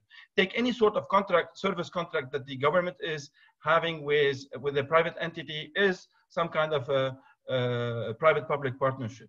However, the success rate or the results were not that always optimistic or promising, and there's always this stereotype about PPP or private-public partnership as some kind of privatization of public utility. However, this is not the case. This is more of a cooperative agreement where you can work with the private sector and get the benefits of the services and the know-how that the private sector has. So the way we've addressed this, we've identified water supply service areas where we see as an opportunity to for the private sector to provide the service in helping reducing non-revenue water, increasing the collection rate. As an example, the collection rate in Lebanon does not exceed 60 to 70% in terms of water supply. It can go up to 80% in the forthcoming years, but you know, the establishments are in need of cash flow for them to operate. So we've incorporated what we call the performance-based contract. So the contract is measured by the outcomes. It's outcome-based. It's not anymore output-based. So the contractor or the service provider will only be remunerated if they perform well. So you set key performance indicators right in the beginning for the operator to be enticed or to be incentivized, if you want, to perform better. Same thing with the wastewater facilities. We've developed models in order to showcase opportunities for the private sector and the international financial institutions to invest and to help private and to provide private equity loans to operate major facilities. This is the facility in Zahle, for example. It was being commissioned, so we had developed a performance-based contract for that. On a second note, we have also worked with the establishments in improving billing and collection and customer database updates through private sector. I'm talking about Cash United, OMT, all those bill collection service providers that can help improve the collection by increasing the point of sales and allowing the customers to reach the establishment easier. And the last one would be the showcase is the hydropower plant rehabilitation. Some of the hydropower plants identified are owned by the regional water establishments, and they are part of their assets. Some were decommissioned due to administrative and legal issues, and we were looking into opportunities also for the private sector to engage in these. So going out to the energy and water, the water and energy nexus, I mentioned earlier, the energy has become, with the increase of the cost of energy production, and you know for a fact that the government has, energy is highly subsidized, and the establishments, according to the establishments numbers, up to 60% of the operational cost of the establishments is mainly an energy cost. So in order to address this challenge, there's several aspects that one can work on, and these are examples that we are currently working on. Decreasing non-revenue water is key. Non-revenue water is the amount of water that is not accounted for, that the establishment is producing, and then eventually they're not generating revenues for. It is usually average at 50%. So every cubic meter that you produce, every cubic meter that reaches the customer there's a twice amount produced at the production site or at the pumping station. Of course, improved revenues, increased collection, and increased subscriptions would also help covering the energy costs. However, the most important part is to reduce and optimize the cost of production through renewable energy, photovoltaic, and hydropower. This is an example. We came across a hydropower plant that is located, everybody has probably visited the Juita Grotto, which is a main source of water to Beirut, to the district of Beirut. There's a big channel channeling the water. It's a canal channeling the water all the way to the Baye pumping station that pumps the water into Beirut. On this canal, there's a 1950 hydropower plant that used to generate energy to be fed into the grid. However, as I've just said, this is an asset owned by the water establishment, it can generate 5.4 gigawatt per year. In another term, it is equivalent to 3,000 kVA generators. And those generators, if you want to operate such generators on diesel fuel, it would average a cost of $800,000 a year. I said it is already hooked to the EDL grid, and it is the opportunity here is that the pumping station is located close to the pumping station, the Jrita pumping station that supplies the upper Metin area with water from the Jrita grotto. So the capital investment required to rehabilitate such a facility is around $3 million. Its OPEX is estimated at $80,000 a year. Imagine 3 generators to operate those generators, you need 800,000. So it's 10 times more. And we, through our calculations, we have identified that this facility can help offset the bill of the Jrita pumping station by at least 40%, with a forecasted 60%. The energy bill for the Jrita pumping station, just to give you a scale for that, is around $1.8 million a year. So, and the average payback for the rehabilitation of this facility is 10 years. We're presenting these opportunities for the private sector to consider engaging in what we call the DBOT, design, build, operate, and transfer. And then the establishment can go into what we call a PPA, a power purchasing agreement. Sorry, I missed. The second component, what we call the, what we have been addressing, that we have been addressing is the incentive rebate program. So we incentivized the agricultural sector to consider water saving technologies in their production. So this mainly was focused around field crops, corn, potato, and carrots, where you have, we have integrated the drip irrigation. We've introduced the drip irrigation on these crops, and surprisingly, the crop per drop has drastically increased. Of course, we've also addressed the hydroponics. Sorry for the typo. This is mainly to produce cash crops like lettuce and greeneries, and strawberries as well. These technologies, they consume much less water than the conventional technologies. The second one is, I will be presenting a short movie for that. It is the water saving technologies with the rock cutting industry, which is an industry that produces tiles and granite for the construction, and it generates and it consumes a lot of water, and it generates sludge. And I will show you the presentation.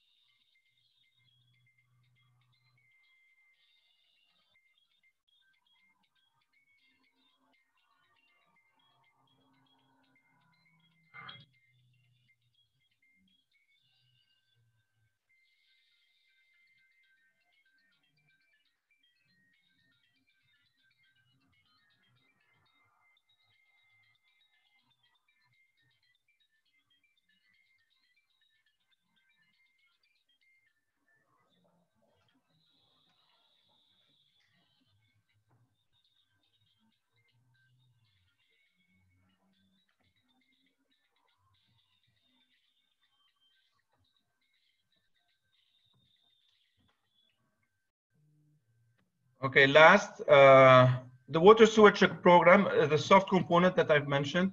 We've encouraged big public institutions in Lebanon, private institutions, I'm sorry, to consider water stewardship in their CSR strategy. We're talking about like media stations, Fransa Bank, Audi Bank, and the wineries. And in this stewardship program, we've encouraged companies to adopt water-saving technologies and to promote water conservations among their customers and within their internal staffing structure. This is a typical example of a fact sheet developed with France Bank to promote water conservation. And this other one is a campaign run on TV that reached around 1 million viewers. And we were back then promoting water saving and hand washing as well, prior to the crisis. So that's it. And the last slide is a showcase of how meticulous the Harash hydropower plant where they were measuring the data on a daily basis. And this is a sheet that we came across.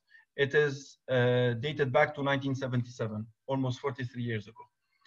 So I'm done. And then if there's any questions, I'm here to answer. Okay, thank you, Salah. So if anybody wants to ask any questions, please post them on Slido. Now Salah will go and answer them. Salah, I will share my screen, okay? Yeah, I'm going through them on my phone, but you can share your screen for the others. I wouldn't mind. So. Okay.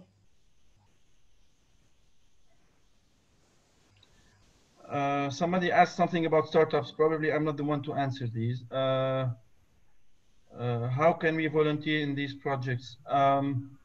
Well, it depends on where you are in Lebanon. If you are, I think you can take part of the civic engagement meetings that we're having at the level of municipalities. We've engaged extensively with municipalities through town hall meetings.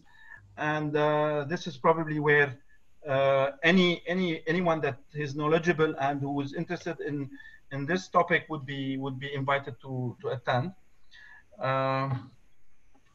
I shared the screen. Okay, I'm okay. I'd rather go through the ones that any plan for implementing water metering on household level similar to the trial.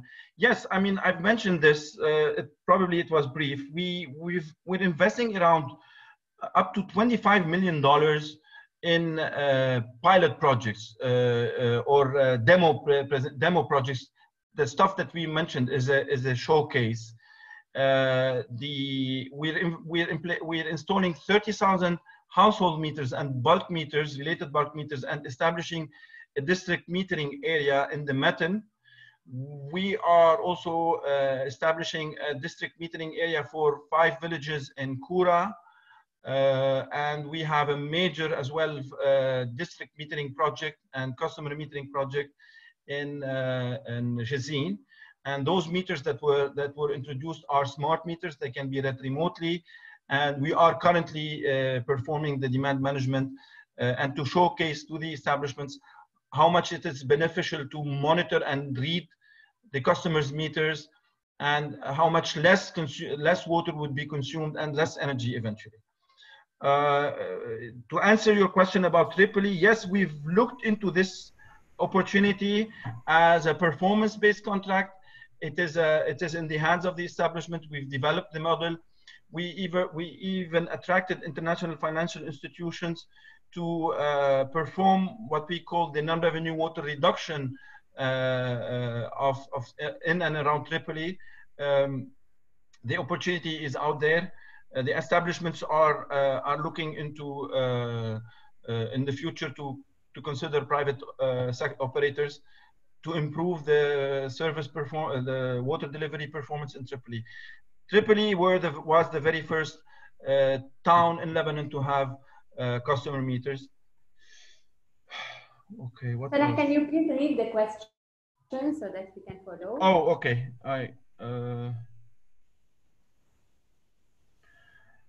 From public sector side, focus always seems to be on adding supply more than reducing non-revenue water. Are there non-revenue water reduction projects identified or in the PPP pipeline?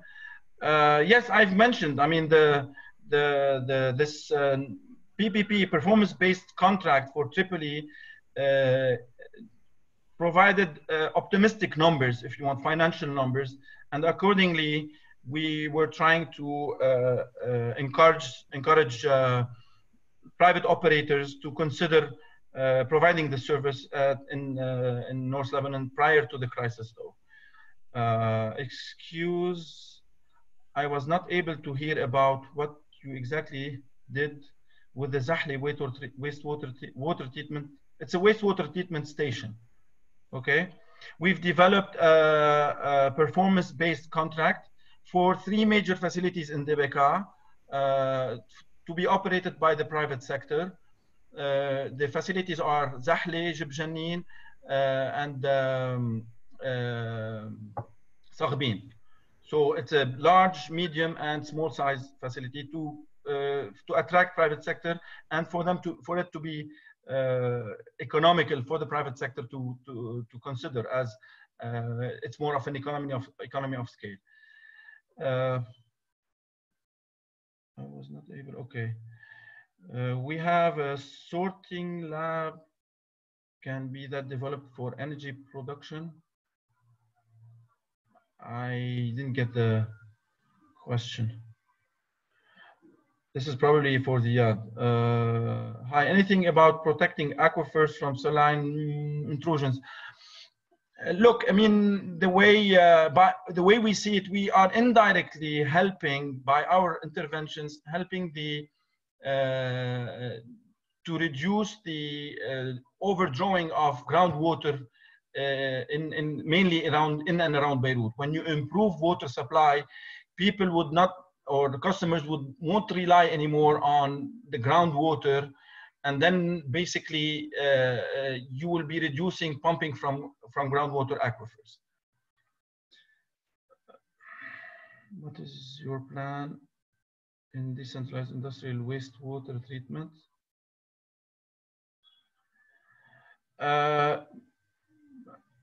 What is your plans in a centralized industrial wastewater treatment?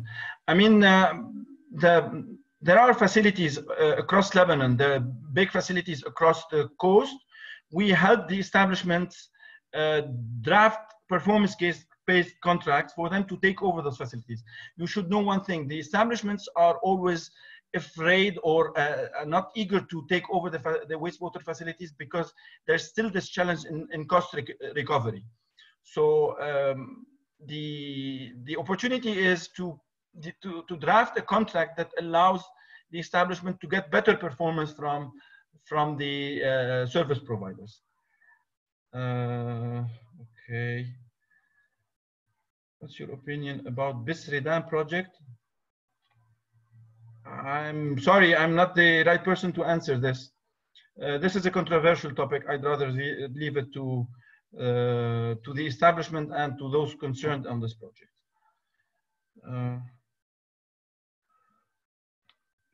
I'm losing myself on what is the role of municipalities in providing water, or is it solely? The question about municipalities, the municipalities, they do have a role. However, the law is basically providing the service to the water establishments. However, we've worked extensively under the civic engagement component to create some synergy among because eventually municipalities are stakeholders and they can contribute greatly in improving the service provision. Any water meters for public going to be enforced? Public schools or any other facility is considered a customer for the establishment. Excuse, I was not able. Okay, sorry. Meters for public schools. Okay, are there volunteering opportunity? I answered that. How is it? How is the performance of the private operators being measured by the establishment? It's true. Nowadays, the way the establishments are hiring, not to generalize, but in most cases, the water establishments are hiring the service provision just to have staff, because they are short on staff. However, there hasn't been any performance-related key performance indicator, if you want, to make sure that the objective of the facility is to treat the water and discharge clean water back into the environment.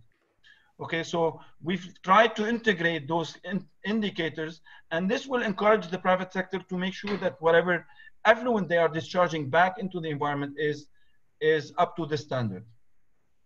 Of course, the challenges, I've jotted down a lot of challenges or opportunities for those who wish to consider, like co-composting opportunities, the sludge that is generated from the wastewater facilities is also an issue that needs to be considered in composting. I'll leave this to the panelists later on. Solar pumping controversy in Lebanon is also an issue.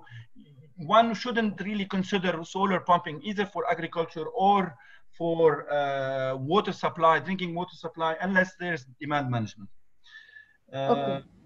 Give examples of KPIs. Yeah, I mean, the ELVs, the standard environmental discharge values, he has to stick to those values. And if he deviates from these values, he'd be penalized. And if he doesn't deviate, you give him a reward. Did I miss it? Salah. Yes, okay. Thank you so much. Okay, and now we would like to welcome Marc Aoun. So Marc is the co-founder at Compost Balade and CubeX.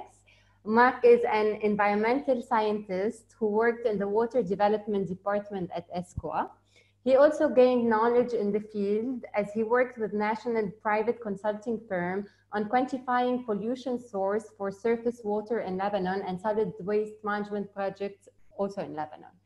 So in 2017, he co-founded Compost Balade.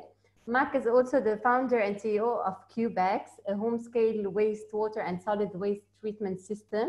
So I'm sure he will be talking about it. Marc, can you please share your screen and take it from there? Sure thing. Thank you, Joey. Can you hear me okay, just to make sure? Yes. Okay, great. And you can see my screen? Yes.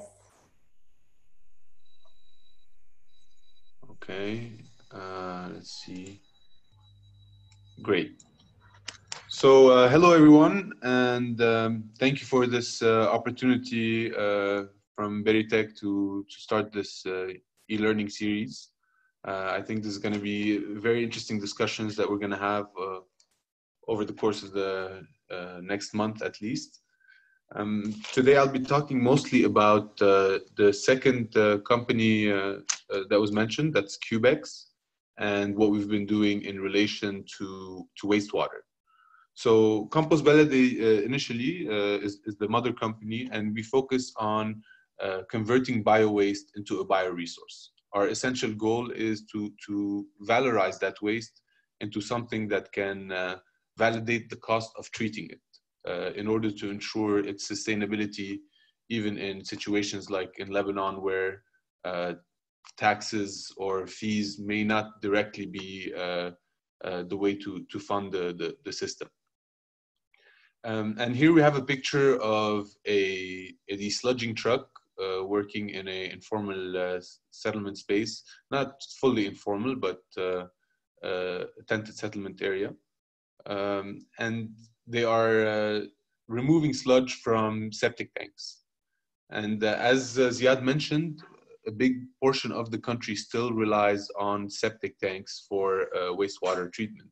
Now, of course, there are a lot of villages that have set up their own treatment systems, as well as some systems that were set up, of course, with funders, and some systems that were set up by the central government on the shoreline, as well as in Zahle. However, most of the treatment plants, with the exception probably of Zahle and some primary treatment and others, most of them face operational challenges or connection of network, and the challenges are very much related to being able to cover the operational costs of a facility and the maintenance needs, of course, given that often there is not an effective taxation system set up to recover the cost of this operation. And I think Salah mentioned this a lot, that there's a key focus on non-revenue water and improving the collection of fees and metering water to showcase its value better and promote its better usage and its treatment in an effective manner. But this is going to, of course, take a long time. We've tried to set up many facilities, and we've had some challenges with this in the country. And moving from septic tanks to centralized or decentralized treatment facilities is also challenging and will face similar challenges. So there needs to be something along the way that can allow us to move faster towards solid waste treatment, improved solid waste treatment, wastewater treatment, and focus on having the bio-waste component treated as well. So what we started with is a concept that households generate this wastewater, and then the solids that are accumulated end up having to be removed and either sent to a treatment plant, which are very few that treat this solid, or they are dumped usually in streams or manholes or any kind of waterway that they can be ridden up in, which is where it has a huge impact on surface water as well as groundwater.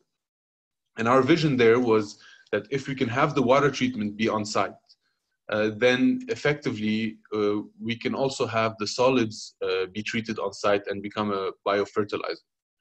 But of course, even with that, we needed an incentive for the user to want to invest in having treatment on site. So we really want to focus on what kind of value can wastewater bring to the home user.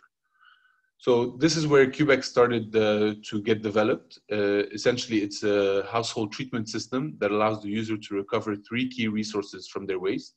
The first one is biogas from an anaerobic digestion. And the second one is treated water that's suitable for tree irrigation or irrigation of their landscape. And the third one is a biofertilizer, also for the same application.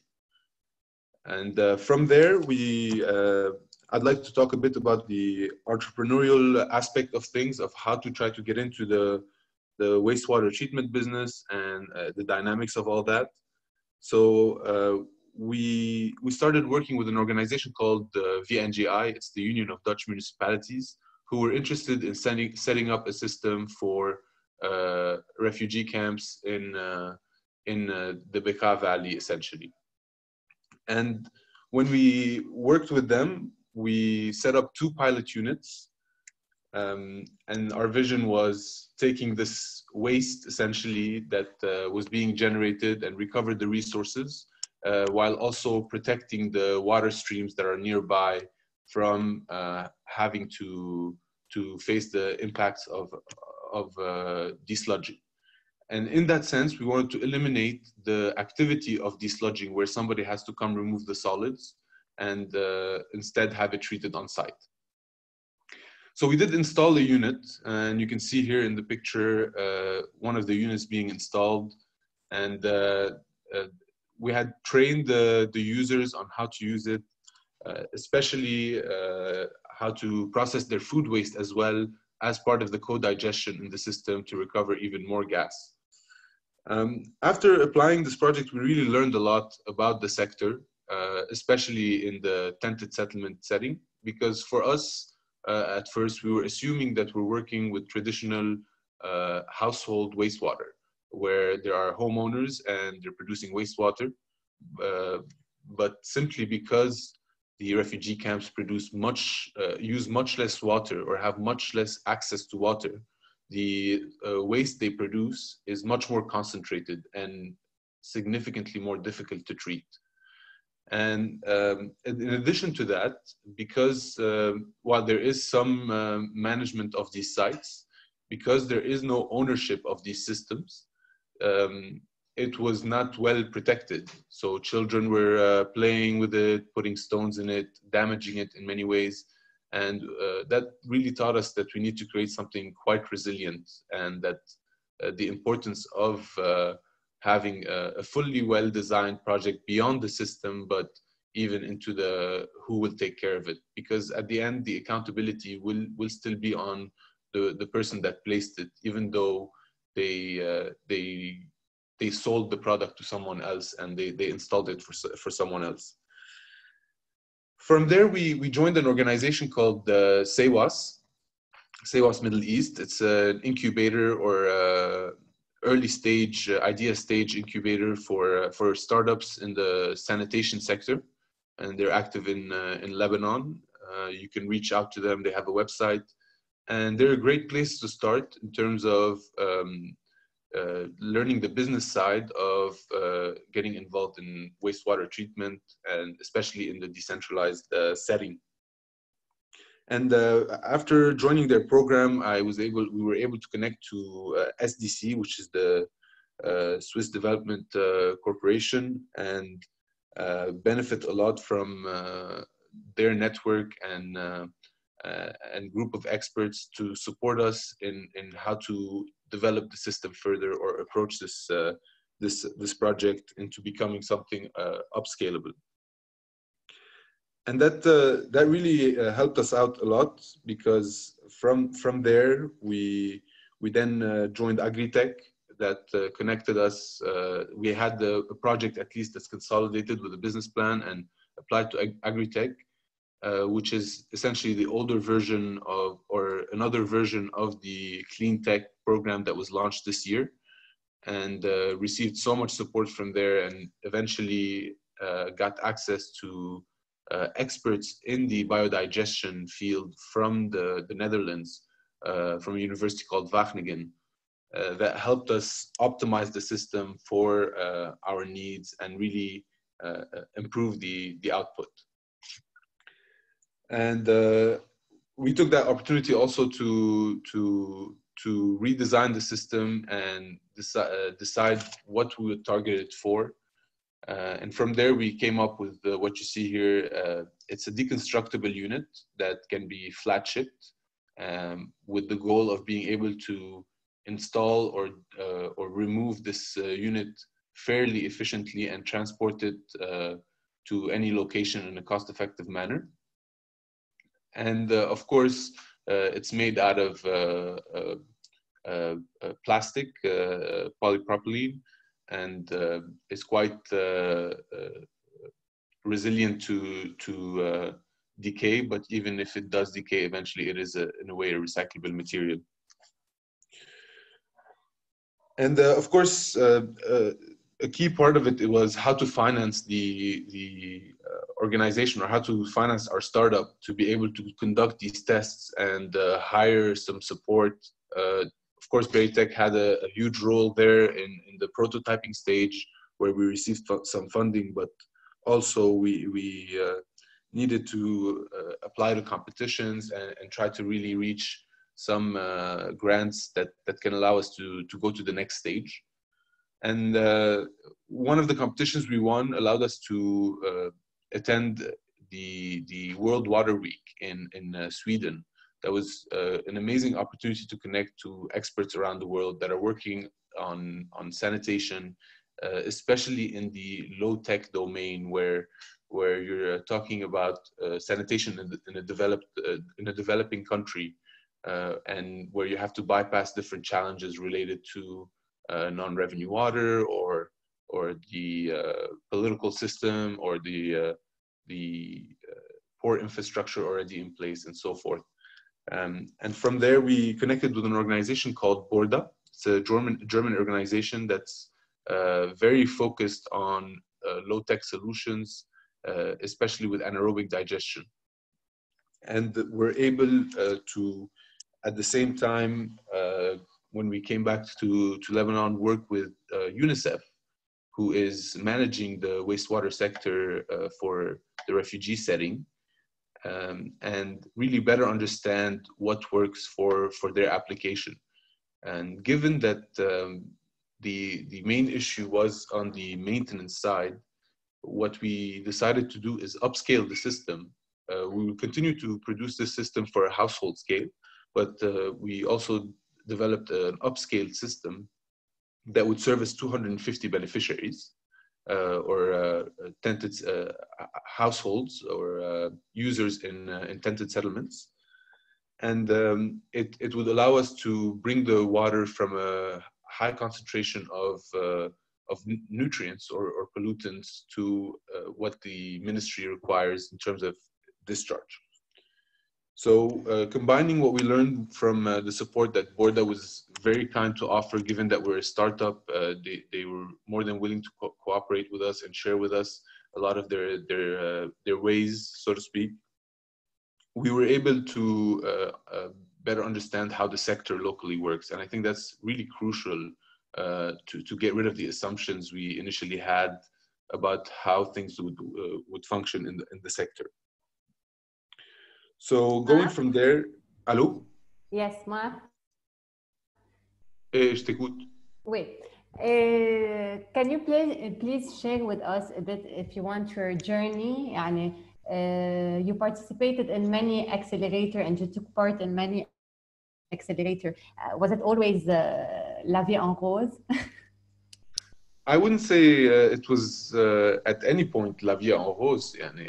There's a lot of joy that it brings, of course, to achieve different stages in your startup. But it's a continuous challenge, of course, because you're entering as a new person in the market or a new organization in the market. And you also have a lot of development internally and on a management level that you need to do, especially if you're a young entrepreneur who doesn't have extensive business experience from the past that you only acquired as a startup. And I think that's where Agritech played an important role on the business side of things, really going from managing a startup like the Kene or like a mini mart and more into a startup and division for scaling even globally. Another question before we answer the Slido question. So as you know, we had a very interesting year between COVID-19 and everything that happened before. So how are you coping with the situation as a startup? In terms of a COVID-19 situation, frankly, it did affect us in many ways. In terms of an organization, most of our work needed to be on the field, trying to install new units. We had a contract that I was going to mention now that's related to installation that we got funded by a competition, but a lot of it stopped, of course, and that really affects our ability to go on to the next stage. But a lot of measures that were done to re-strategize allowed us to still be able to work now.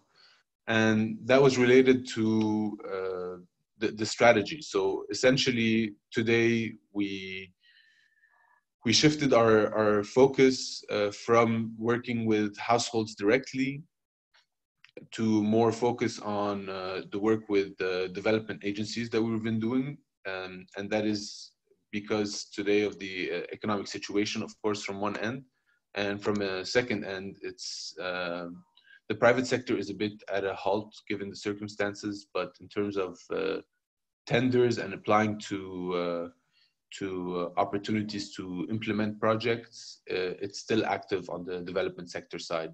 So now we're in a preparation phase. We're applying to bids to implement different projects using our methods. However, anything related to implementation has been at a halt. Okay, so now I'm sharing the questions. Okay, you can see them, right? Because we still have 5 minutes, and I need to move to the other session. Sure. So, what's your advice to newly graduated? Should they join Veritech? So, I think there are a lot of options that Veritech offers. One of them is the hackathons and ideathons, and I think those are very beneficial for you to test your idea. And I would say if you are a fresh graduate, definitely make sure you're coming with a team and you connect with other people that have other skills. not necessarily from your same class, but engage even with Beritech and those programs, and you might meet the people that are suitable partners for the project. So definitely engage with them. I'm not sure if as a fresh graduate, it makes the most sense to jump into the Cleantech program. You will benefit from it, but not as much as if you've gone through something that's more of a incubation phase first. Okay, so we have another question. Can the units be installed in houses, so directly? Yes, so the units are made to replace a septic tank in a rural area. Of course, there is one limitation, that if the septic tank is somehow installed under concrete in a very difficult area, we might have some challenges in replacing it. But essentially, wherever you have a septic tank or installing a new house, it can be installed there. Okay. How do you manage the energy expenses related to your system in informal settlements? Okay, so there were some criteria that were set by one of the organizations in terms of energy demand per beneficiary. And what we've done is using anaerobic digestion, which is very minimal on energy demand compared to the aerobic phase. We focused on reducing a big part of the essentially BOD and COD contents through the anaerobic phase. And the remaining energy demand, that's of course always there, even with the pumping and so forth, it's covered by the camp. So the camp is actually, the fees are either paid by the development agency that's managing that camp, or by the beneficiaries of that camp, depending on the municipality and the meters that are in place. So we abide by a certain energy demand that they set in place. Okay, so what is the cost of such a unit and effective to how many people? Well, currently, the unit is about $5,000. Of course, there's installation after that, depending on the location. But usually, the preparations for the installations can be done by a local excavator or something like that. And the unit services 5 people or 5 households where the water consumption is between 170 and 200 liters per day, per person. Okay, we have another recommendation. You should try to build one unit with Ziad Abi Chaker's eco boards. They are waterproof and it's recycled plastics. I would be happy to, frankly. Usually the challenge with the tanks is having a good water seal, because it's quite tricky, especially that it's submersible underground. But yes, I think that's a great idea. Okay, what's the name of the early idea incubator in sanitation you mentioned? It's called CEWAS, so it's CEWAS. I don't know if you can type it in, definitely. And maybe share Hannah's contact. Yes, definitely. Great. Okay, I will do this on... The German organization is called BORDA, BORDA.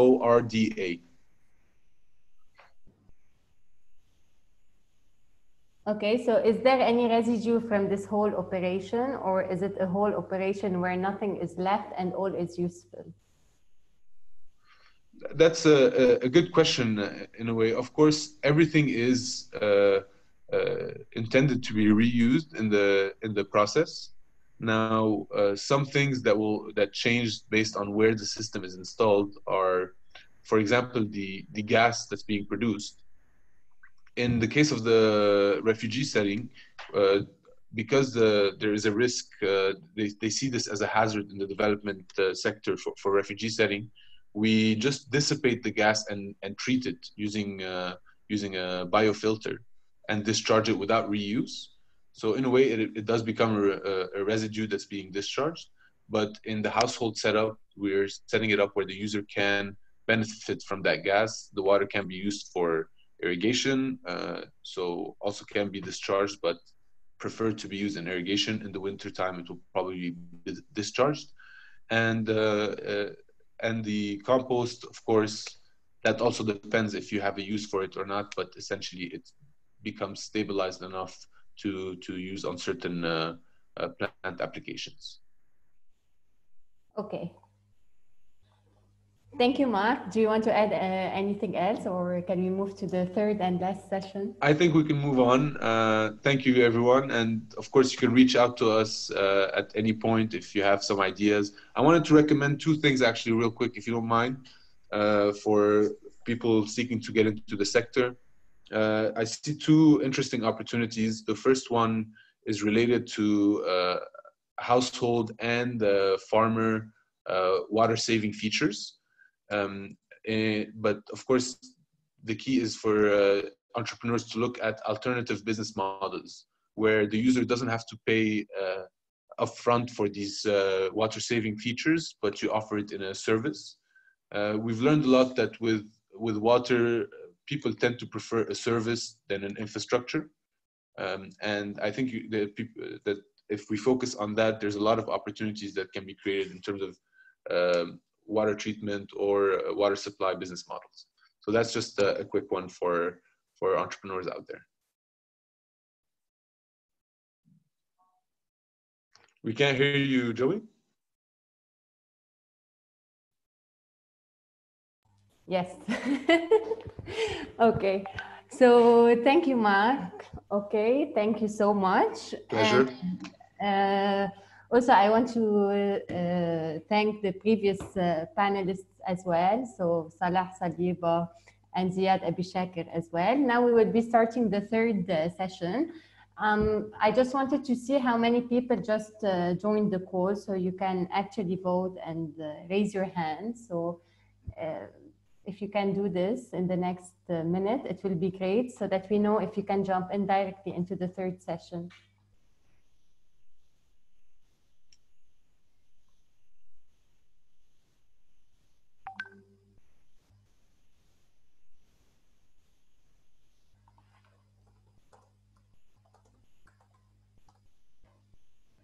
Okay, so we have around 25 that just joined, and it's still, okay. So we'll do the presentation again. So for the people that were already there and want to continue the session, you have 7 minutes as well. You can just go to whatever you want, and then you can join us so that we can continue from there. Okay, so we'll be back in 7 minutes, and I will start presenting this series now. So for the new comers, hello. We are very happy to have you with us in this very first edition of the Cleantech Learning Series. We hope you are doing safe, and we're taking now this time mainly to plan for a better future, hopefully. So some people might have asked why we are running the Cleantech Learning Series. Well, we believe that now is the time to think on how to improve our lives in the near future, as this is not anymore a choice, but unfortunately, this is now an obligation towards our planet. We will eventually need two Earth to sustain the way we are living today by 2030. So there has never been a more urgent need for clean, sustainable solutions in waste, water, energy, transportation, and agriculture than today. Our country has suffered enough from high deterioration in the infrastructure and hygiene sectors and high cost of operating and consuming energy and water, among many other things. So today we are aiming to create a community of entrepreneurs, experts, partners, NGOs, public and private sectors to help and support in the creation of startups that will be able to answer not only the local challenges, but also regional and international needs in this sector. So the Cleantech Learning Sessions are organized by Beritech under the Cleanergy program, and it's funded by the Embassy of the Kingdom of the Netherlands in Lebanon. Through this program, Beritech will offer the startups the resources, knowledge, support, and funding necessary to scale and grow. I will explain briefly about the accelerator, so the Cleanergy Accelerator. You can go on beritech.org, programs, Cleanergy, you can read in details about it. So I'll just go through it briefly. Mainly what we will be doing in the Cleanergy Accelerator, we will be supporting solutions that are tackling challenges in the clean tech sector. So when we say clean tech, we're talking about agriculture, transportation, energy, wastewater management, and waste management as well. So the accelerator is divided into 3 phases. In the first phase, and probably will be starting end of July this year, we will take up to 24 teams to support them with their innovative ideas in the clean tech sector by providing them $2,000 in grant to validate and ensure the products are fit to the market. From these 24 teams, we will take up to 12 teams to join us in the second phase. So the second phase is the acceleration phase. They will get up to $15,000 in support grants to build their MVP, minimum viable product, and test it with early adopters. From these 12 teams, we will select up to 8 to join the last phase, which is the incubation and growth phase, to help them scale, and we will help them by providing $20,000 in matching grants. So the Cleanergy Accelerator will run over 2 batches. The first one, as I said before, will be starting probably in July. So the deadline to apply is on June 7. If you think you have an innovative solution in the clean tech sector, I urge you to go and check the website and submit your application so we can help you make the world a better place. So back to the clean tech learning sessions.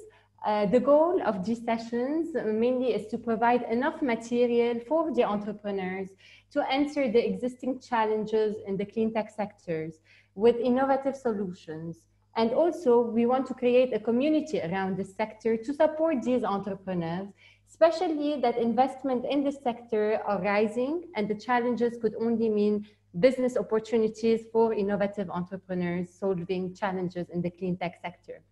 So the Clean Technology Learning Series will happen every Tuesday in April on Zoom. And every week we will have different guest speakers and entrepreneurs discussing the challenges they are facing in the clean tech sector and their solutions as well, what they are doing to solve these challenges.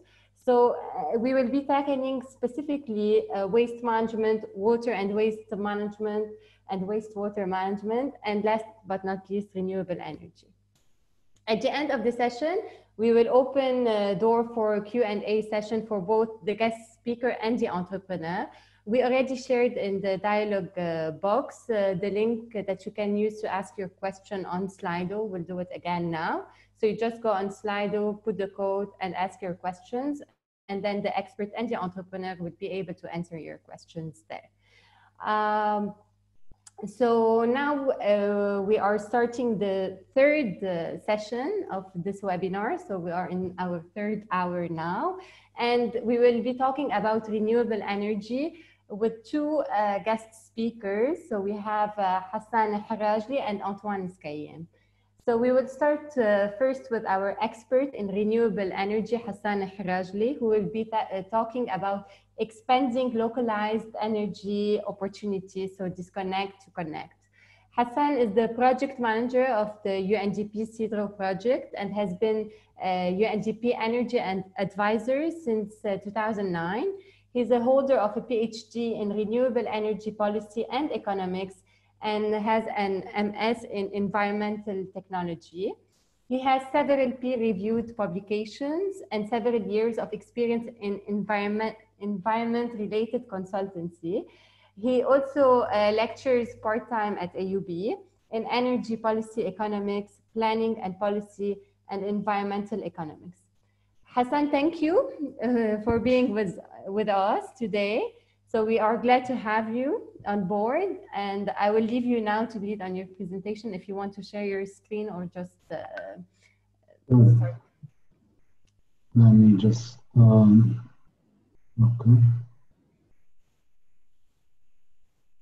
Okay, perfect.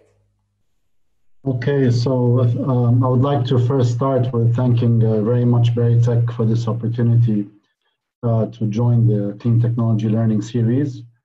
I'll be discussing in particular distributed renewable energy resources. So I'm sure you can see my screen, right? So I can start. Yes, we can see your screen. Okay, thank you. Okay, so basically I'll start with a bit of a background on things that we are all living at the moment and we're all experiencing, so I won't take my time in it. We know for a fact that the power generation units in Lebanon do not cater for our demand for power, and this demand has been forecasted to increase in the future. I don't know now with the coronavirus what will happen, but demand is forecasted to increase. The problem with our power generation units is that they have very high operational costs. Many of them are running on heavy fuel oil and diesel oil, but some power plants were designed to run on natural gas, which lowers the efficiency of these plants. And running on diesel and fuel oil is a rather very expensive way to generate electricity. Our plants are mostly old. They've been around for too long. Some of them should be retired by now, but they keep on extending their lifetime. And when a unit of electricity leaves this particular plant, any particular plant, unfortunately it loses around 16–17% due to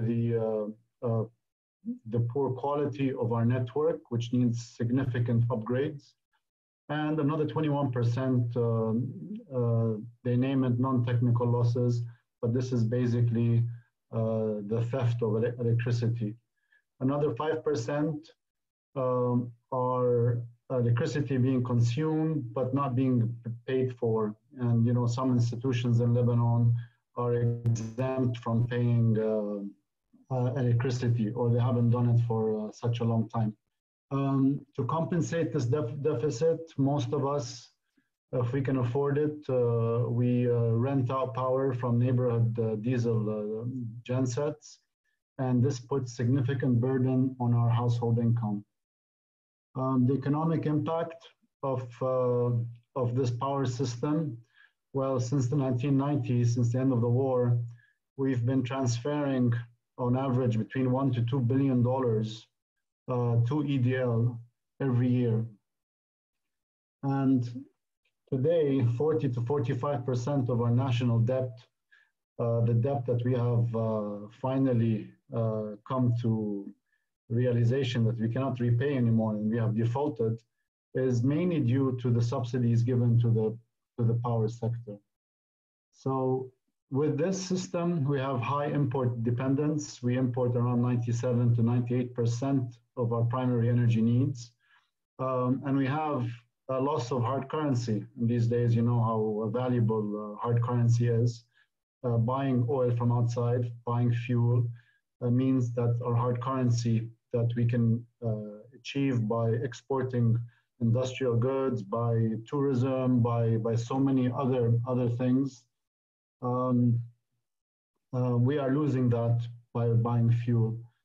And of course, this is loss of employment, development, and opportunity as well. Every dollar that leaves is a dollar not spent in the country, a dollar lost to economic development and growth. Diesel and fuel oil and the inefficiency of the power system, they have significant ecological and health impacts as well, especially neighborhood diesel generators that are running just very, very, very close to us. And so the health implications are significant. Unfortunately, the sector, the governance of the sector needs reform. We need the regulatory authority, we need better sector management, we need the utility EDL reform, and what have you. And since the 1990s, we've been waiting for this reform. There's a lot of talk on reform. There's been laws out there that have not been implemented. So it's basically a big mess, and it has caused half of the problem why we're here almost is because of this energy sector. So given this background, what is one possible way, what can we do as individuals, as entrepreneurs, to try to mitigate this situation? Well, basically, I'd like to start with something. Usually we can go to supermarkets and buy vegetables, fruits, and what have you. And we may not know where these vegetables are coming from. But suppose that you have the option to buy local vegetables and fruits. Many of us will decide perhaps to buy local, especially if we're living in villages and towns, that we know that this is coming from our town or from our village, and we sometimes see the farmers and what have you going about their agricultural business. Another example is meat, and in this case also, that many times our food, we don't know where it's coming from. We just go to the supermarket, we buy this meat, and we have no idea how it's been processed and what have you. But again, if we can get it from a local butcher that sources the meat from a local farmer, maybe we'll be more connected to the food that we are eating. And so I'm saying this because then why not also the same thing can happen with our energy. We need to also get close to our energy. Not too close, of course, but close enough. Our energy comes from faraway places. It's extracting oil and gas, well, basically oil from the earth, and we all know what this is doing to our climate. And it needs to go to refineries sometimes, then it comes to our generation plant, transmission, distribution, and to our house. But why can't we generate power on site? For each house, they can generate their own power. And this is the focus of this presentation. So distributed generation is very, very important. And it's very important for many reasons. But I'd like to focus on one particular reason. This particular pyramid you see here shows the distribution of wealth in the world. And you will see almost that around 9.5% of people worldwide control around 85% of the wealth of the world. And this issue also is very acute in Lebanon as well. If you look at these two graphs, we see that the bottom 50% of income groups, their share of wealth have dropped over the years to 11%. And the top 1% also have a control of a disproportionate share of our national income. Now, in the power sector, this is a problem because, and as something that Ziad said before, the concentration of money is the concentration of power. Our electricity system is almost a $2.53+ billion industry a year. And this money mostly goes to cost of fuel that we are buying from outside. So what we need to do really is find a way, as much as we can on an individual level, to create opportunities to disconnect from this system as much as possible until hopefully Lebanon gets its act together and improves the system, or they go together, distributed and the larger scale renewable energy systems or the conventional energy systems. So, and I'm not talking here about the social and environmental implications of shifting from this particular system here to one which is more reliant on sustainable sources of energy. Basically, distributed low carbon technologies, there are several different types. We have the usual ones we know very well, the solar hot water. We also know now the solar photovoltaic and to generate electricity. And the cost of that has been dropping down drastically. Since 10 years to now, it has completely shifted from being one of the most expensive ways to generate power to one of the cheapest ways. But there are other sources as well, like microwind, like pico hydro. If you have a water stream running next to you, or a water from non-river sources as well. You have heat pumps, whether ground source heat pumps or air source heat pumps that can provide heating and cooling and hot water using using electricity much more efficiently.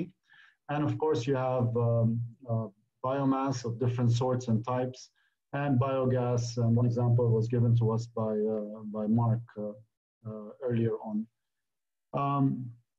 But the big question with these technologies really is, can they satisfy most of our residential and commercial energy needs at all times, throughout the seasons, day and night? And if they can, what will it cost us for them to provide us this power? And this is an issue because many of these technologies, as we know, are variable. The sun doesn't shine at night, clouds pass by. In winter, the sun is more dim, and same thing with wind and what have you. Really are enabling technologies that I'll discuss in the next slides that will constantly increase our ability to make use of these technologies to satisfy more and more of our energy needs. And so here, the first thing that I would like innovators to know is that innovations in distributed energy technology is an ongoing process. It never stops. You have to improve the costs, the efficiency of these systems, the lifetime of these systems. You can maybe create new systems, I don't know. And this is a part that you may think is difficult. It needs a lot of funding, a lot of thinking and all that. But it is a question that you have to keep in mind. Can we play a part in Lebanon? Can we create something here? Now moving to enabling technologies, I will talk about two enabling technologies. The first one is battery storage and the power to X. Basically, battery and power to X are our ability to take power at a certain moment where we have excess power. We don't need it, like the wind is blowing a lot or the sun is shining a lot, but we don't need that power. If we can take that power and store it, then we can use it at times when our demand is high or the wind is not blowing well enough or the sun is not shining well enough. So we have different kinds of technologies, electrochemical technologies like lithium is the most famous of those. We have electromechanical, like a compressed air storage, as an example.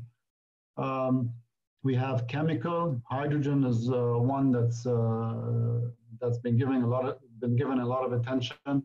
Liquid air energy storage as well. There's hydropower, like Salah talked about, but this time you store the hydro at a higher level, and you release it when you need the electricity. And at the end, there's thermal storage. So you can use chilled water, heat, molten salt, and what have you as well. All these technologies that we see here are also facing or being subjected to immense investments, immense innovation to improve their cost, their efficiency, their lifetime, their applicability. Some of them are only for larger scale power, but not for smaller scale, and vice versa. So there is also opportunity here to further investigate these very important enabling technologies in storage, and possibly have a hand to play in this sector. The second enabling technologies is the digital technologies. We all heard of Internet of Things, the ability to use real-time communication via the internet, of course, to connect various devices with each other, to better manage these devices and how we use them, to integrate demand-side management, as an example, and also to forecast renewable energy, and also, perhaps in the future, to also trade in renewable energy. Another one is artificial intelligence and big data. I've read a lot about how forecasting renewable energy using different sensors and different data the data is being used and put into artificial intelligence systems or processes so that they can learn how the prediction was done, what did it say, and what was the real outcome, and try to see what were the errors of having a different outcome from the prediction, and trying to learn from this and improve the accuracy of future predictions. The last one I'll talk about is blockchain. And this is a distribution ledger technology which records all the transaction on a network without a middleman involved. And this opens a way for private to private sale of electricity. And it opens the way for so many other applications as well. So here, this is a very an evolving sector. Also, a lot of innovations, a lot of investment is going into this sector. And it's interesting for us as Lebanese also, or the region, to also look at these things and see if we can also play a part in them. But in Lebanon, sorry, there's a chat. Okay. In Lebanon, we have some barriers. Many of these technologies I just mentioned above, these three, for example, they require new innovative business models, like allowing private to private, peer-to-peer trade of power, allowing community ownership of power, also pay-as-you-go models, etc. I know that the EBRD and the Ministry of Energy and Water and EDL are working on a new draft law for distributed renewable energy generation. This will take time, but it will be very helpful, and perhaps they will allow net metering in all its forms and facets. So if you have a factory or a house in the city in Beirut, you can install a renewable energy in the Bekaa, and the utility has to account for that power in Bekaa to your house in Beirut. But these things require strong institutional endowment. The utility must be strong, flexible, a regulatory framework must be available, and our political processes must be efficient as well. Unfortunately, to date, these things are lacking. So many of the technologies that will rely on the network and will rely on EDL to cater for these, we're going to find difficulties in them. And EDL has so much problems. It has exceptional people, hardworking people, but they're overloaded. It should hire new staff where they need the most. It should be reformed, and should be really enabled to cater for a new world. It's no longer the big power plants giving power through the network to you, to your household, to your factory, to whatever. No, now you are able to produce power and send it into the network as well. So until that moment, I think we have to depend a lot on systems and innovations that will increase the independence of households or companies or what have you in generating their own electricity. And this is the hierarchy. Any innovation that can stimulate us to save energy, to increase energy efficiency, and then to include renewables will give us a lot of benefit to become more energy independent. My last slide is, of course, distributed renewable energy generators and technologies should not be installed on houses or firms or companies that are inefficient. So efficiency has to come first. And any innovation that relies on efficiency, we need to nudge our behavior as humans, as people. And we have some biases, and it's not easy. We like to stick to the status quo. If you buy a washing machine, for example, and the default setting is put on, I don't know, the most wasteful cycle, chances are you're going to keep it there. Whereas if the washing machine comes and it's put on a green cycle, chances are that you're also going to keep it on the green cycle. We as humans don't like to exert a lot of effort. You know, we just go for what's satisfactory. We don't want to work our minds too much. So any solution that we create has to take that into account as well. Things that we paid for currently that we have in our houses, we may be attached to and we find it difficult to change. So we have to incentivize people to change their behavior. And we also discount a lot. So we hear this a lot, many times in industries and households, whatever, when you want to buy stuff and you say to people, this will save you a lot of money, it will pay you back in 2 years, 3 years, they may not be too interested. They want things back very soon because they discount the future.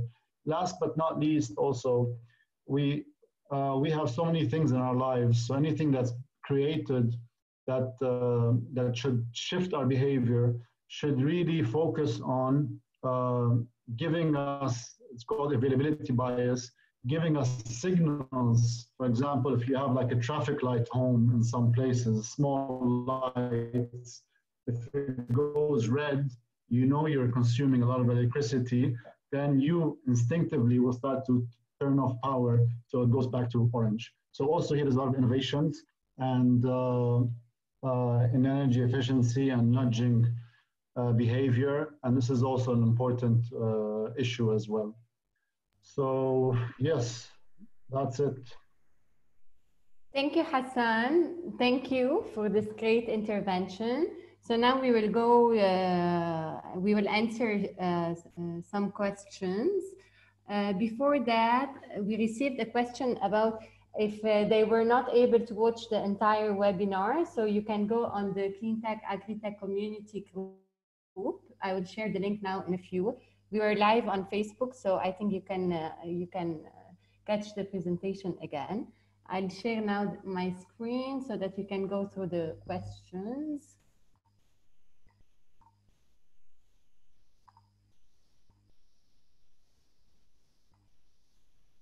Okay, so just a reminder, if you guys have any question, please use Slido so that we can answer.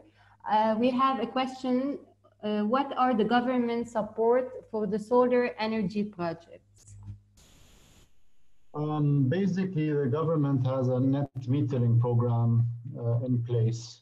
Implementation is not very effective at the moment, but what this means is that if you have a solar system installed on your home to generate electricity, you can export the excess amount that you're not using in that electricity to the grid, and the government then is supposed to come in and bill you for the net amount. So it will subtract what you gave it from what you took from the government and only bill you for this net amount. Other things support, there's the LIREF soft loan mechanism at the moment. So you can go take a soft loan with very low interest to install any renewable energy system at the moment. Now it's a bit stalled because of the banking crisis, but hopefully it will start going again very soon. Are there any books you recommend on RE or going off the grid for houses? You know, there's so much information out there, and really I just recommend that you you log on the internet and you see all these things, but definitely try to get them from known sources to understand this. And you have to understand the cost of going completely off grid. It's not easy, and this is why innovation is required.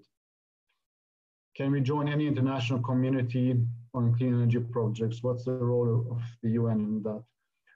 Well, we at the UNDP have been working since 2007 to promote sustainable energy by demonstrating various projects across the country, solar PV, biomass, micro-wind, energy efficiency.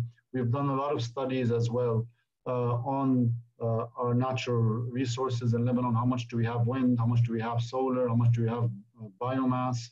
And we do a lot of lobbying and policy advocacy with the government. You can check our website, CEDRO-UNDP, and you can see all our publications there as well. So the UN has a vital role to play. Remember, it's the UN FCCC that organizes the climate change negotiations, and it's the one that really promoted the Paris Agreement, and Lebanon has committed to reach 20% renewable energy by 2030. I think I've lost the screen. I'll try to go through. Okay. Thank you once again, Hassan. Okay. And now I would like to welcome Antoine Scayen. But before that, we would be sharing, so you can review all the presentation on this link. Okay. So we have a group for the Agritech and Cleantech. So you can go there and check again the presentation and so on. Okay. So, okay, I think we're here. So now I would like to welcome Antoine Scayen, who is the CEO at Free Energy. Antoine is a certified measurement and verification professional and green energy finance specialist from the Renewable Academy in Berlin. He is the CEO of Free Energy, a firm specialized in customizing renewable and energy efficiency solution, and founding member of Riego, an agri-tech solution that manages water consumption. He is an environmental and outdoor enthusiast. He started Free Energy in 2012 as a direct response to the drastic energy situation in Lebanon, and has since led it through a successful acquisition. Thank you, Antoine. So I'll leave you to lead on the presentation now. Thank you. Can you hear me? Yes. Too loud ولا سوا? Yeah, it's perfect. Okay, cool.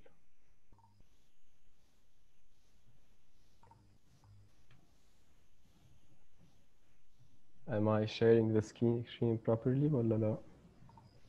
Not yet, لا. Okay.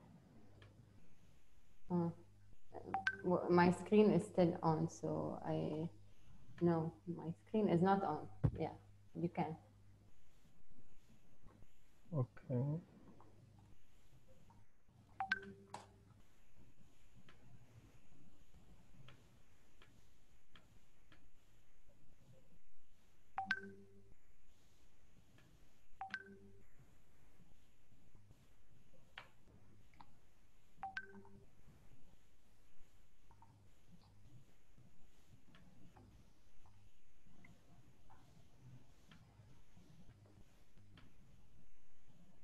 Okay, it's working now.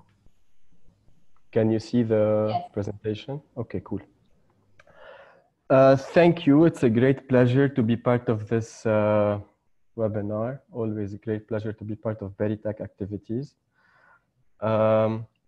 So I was asked to share my journey, and this is what I'm gonna do in the next 10 minutes. My journey started back in 2012 in India, actually. I joined an NGO. We were going around the northern part of the Himalayas, basically on the Chinese and Pakistani border. And this is where I learned to install small off-grid systems to monasteries, remote monasteries.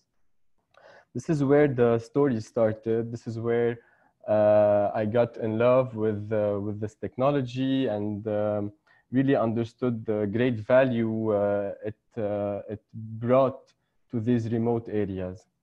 And I decided to go back home and do something about it. And in 2012, there were the main pillars in the Lebanese ecosystem for such a business to start. The central bank launched a subsidized loan back then, so financing was there because you need financing to make such projects attractive because they have a high capex. Net metering was already established by the ministry with EDL, and net metering allows a beneficiary who installs a solar project or any renewable energy project to pump the energy back to the grid and have a credit debit system, basically. So there's the legal, the regulation aspect of the business. It was already set up. In addition, the cost of energy in Lebanon is extremely high. We pay 2 to 3 energy bills a month, and it's unreliable. So these three constituents were the right pillars to start such a business. I was driven to start. I had no idea what I was doing, but I wanted to reduce the energy demand. I wanted to reduce the carbon emissions. I wanted to contribute to my community, to my environment, and to increase the resilience of the Lebanese economy and to retain talent. And I just started and had no idea what I'm doing. For example, I did not register the company at first. I was going around hunting projects. And then one day, one of the clients actually gave me a check addressed to the name of the company. I had a logo, basically, and a name. And when I went to the bank to cash in the check, he told me, yeah, but you need to stamp the check to cash it in. And I went to get a stamp, and the guy at the library told me, I need your commercial registry. So I told him, okay, I'll be back in a week. And this is when I contacted a lawyer to register the company. This is how much I had no clue what I'm doing. But I learned as I went forward. Basically, we started with zero investment, and the company started growing organically. We recruited the first employee, got a small shop, got a vehicle from the profit generated. Eventually, the vision started to shape, and the company started growing and gaining market share. And this is where I realized that energy is the present, but the future lies in the water, energy, and food nexus. And this is where we started packaging our solutions and customizing solutions to cater for our beneficiaries' needs rather than selling solutions off the shelf or products. And we got the chance with Arc-en-Ciel to really learn and prove that we can deliver. And we had a very successful project in energy consulting, and we did the solar PV project, on-grid, off-grid. And in 2013, 2014, there was a devastating drought while we were doing these energy projects. And that drought really devastated their agricultural yield. And we just sat down and started thinking of different ways to really manage the water consumption. We came up with a matrix of solutions where we installed sensors that monitor, some monitored the weather, the crops, the soil, and this is how a spin-off from Free started taking shape, and it was Riego. So in 2014, there was a spin-off service that we started, and Riego was a solution that we developed. It's a matrix of sensors that monitor the soil, the crops, and the weather parameters. And our special spice was the fact that we were able to integrate a machine learning algorithm that was able to, with time, reduce the water consumption. Riego started to pick up momentum after BDL introduced the 331 circular, and there were plenty of action in the ecosystem, and we were very lucky to be under Beritech's wings for a while.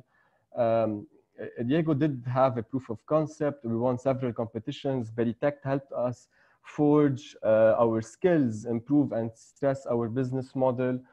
They supported us on competitions internationally and regionally, and we were exposed to different cultures, different mindsets, and that was crucial to my personal growth and everyone supporting me at that time. However, Riego did not see the light as a startup on its own. It was always a service provided by Free. It was never able to be independent. We did a few timid projects. One that I would like to mention here was with Chateau Ksara, where we developed a matrix of sensors that monitored the soil temperature. And it was a very successful project, and it's still being used till now. And they use it to know when to harvest the grapes and monitor the acidity level and how much they're stressing the soil.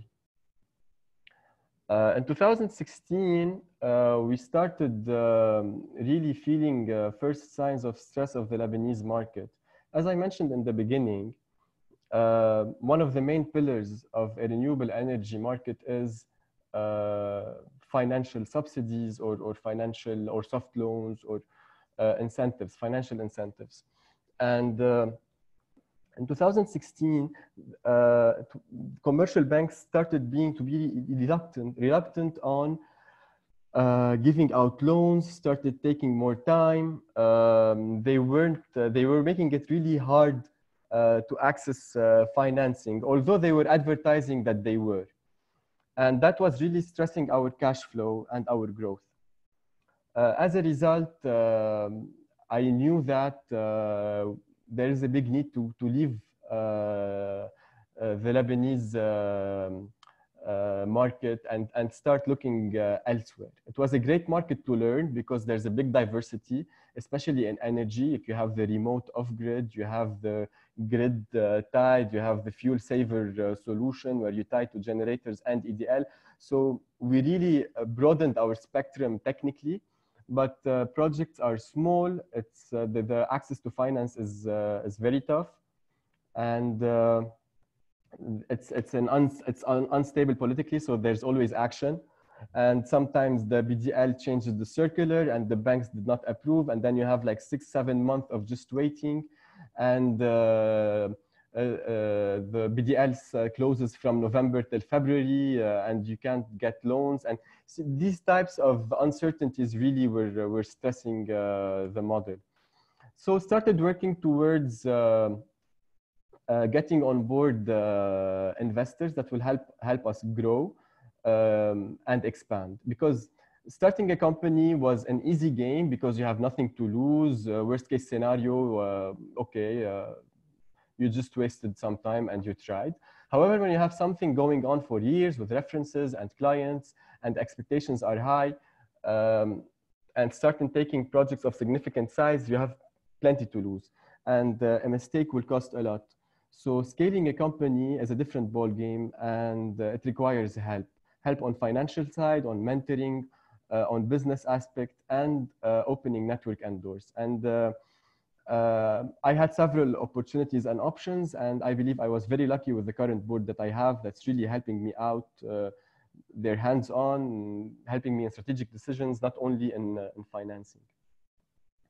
So after the acquisition, we were really able to refine our team and skills, and with the experience that we got from Riego in parallel, and I'll tell you a small story about Riego later on that we're still using today, by the way.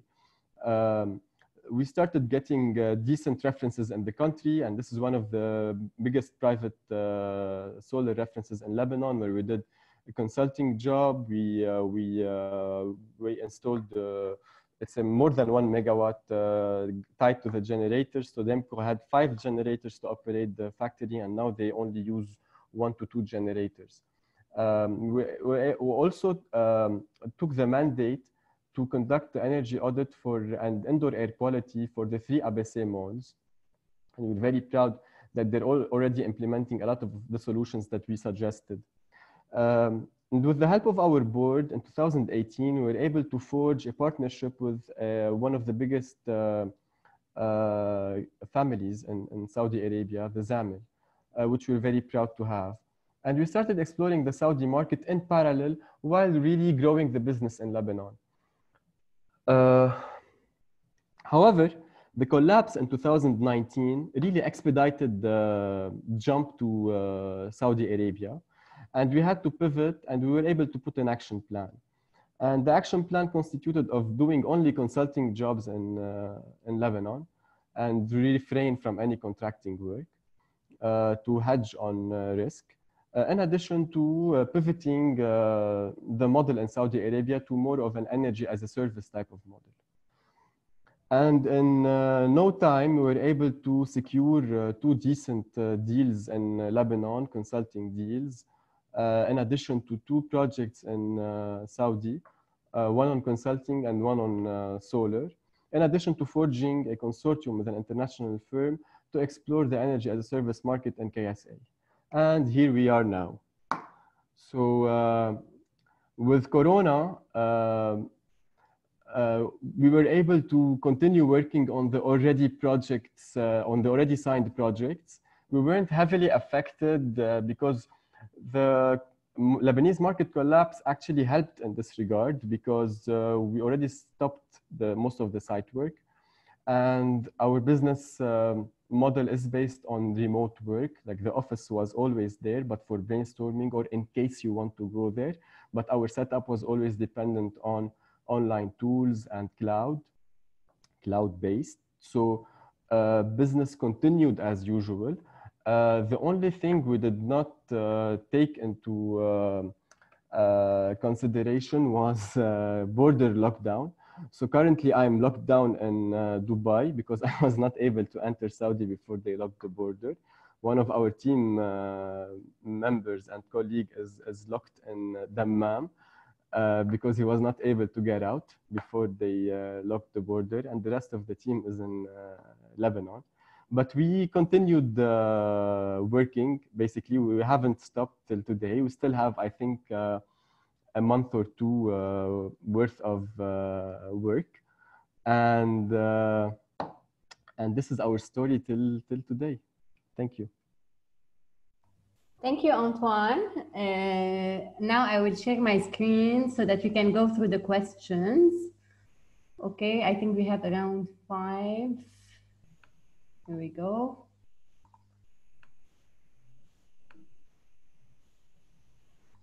Okay, so what pushed you into renewable energy?